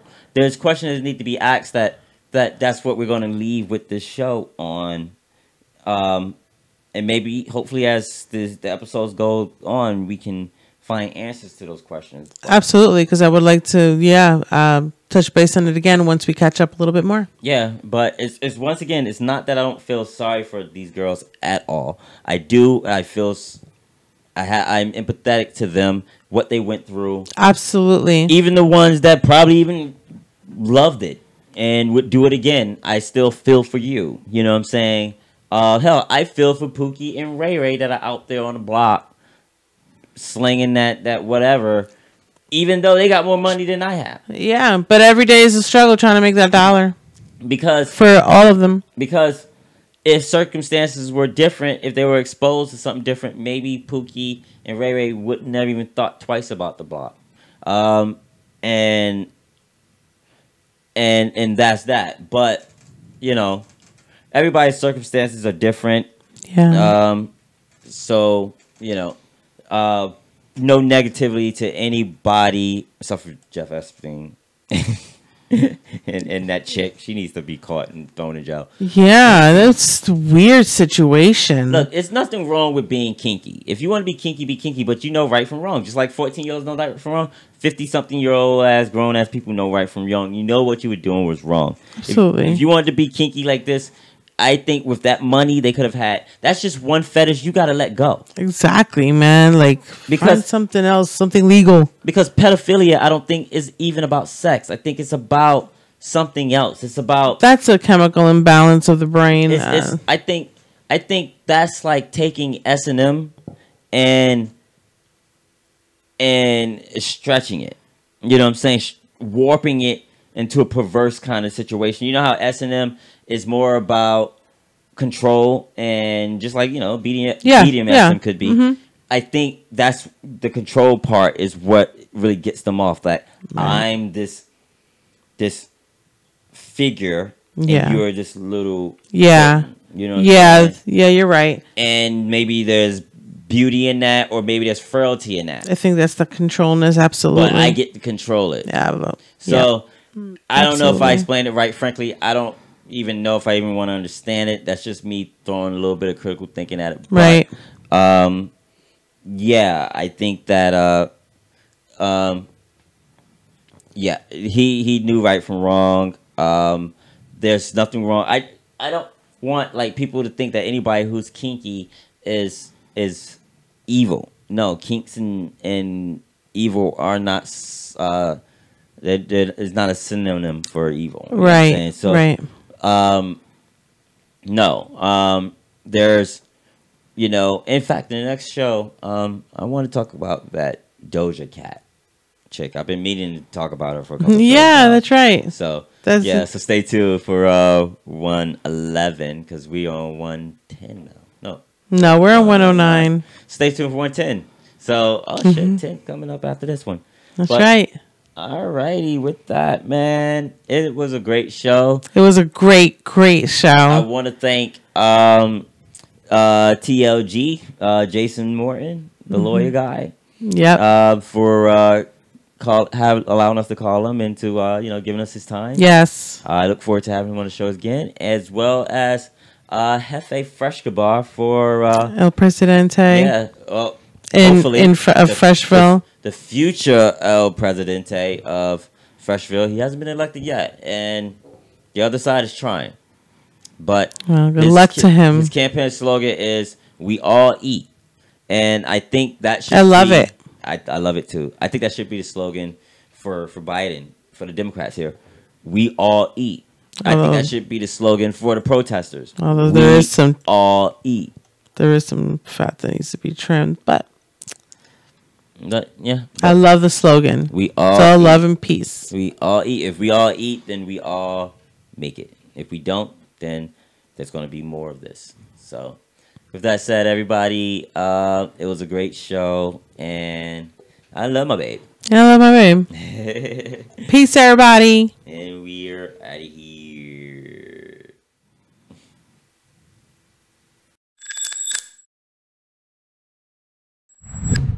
Hey guys, thanks for watching. And to see more T4J content, please visit TMC4JMC.com.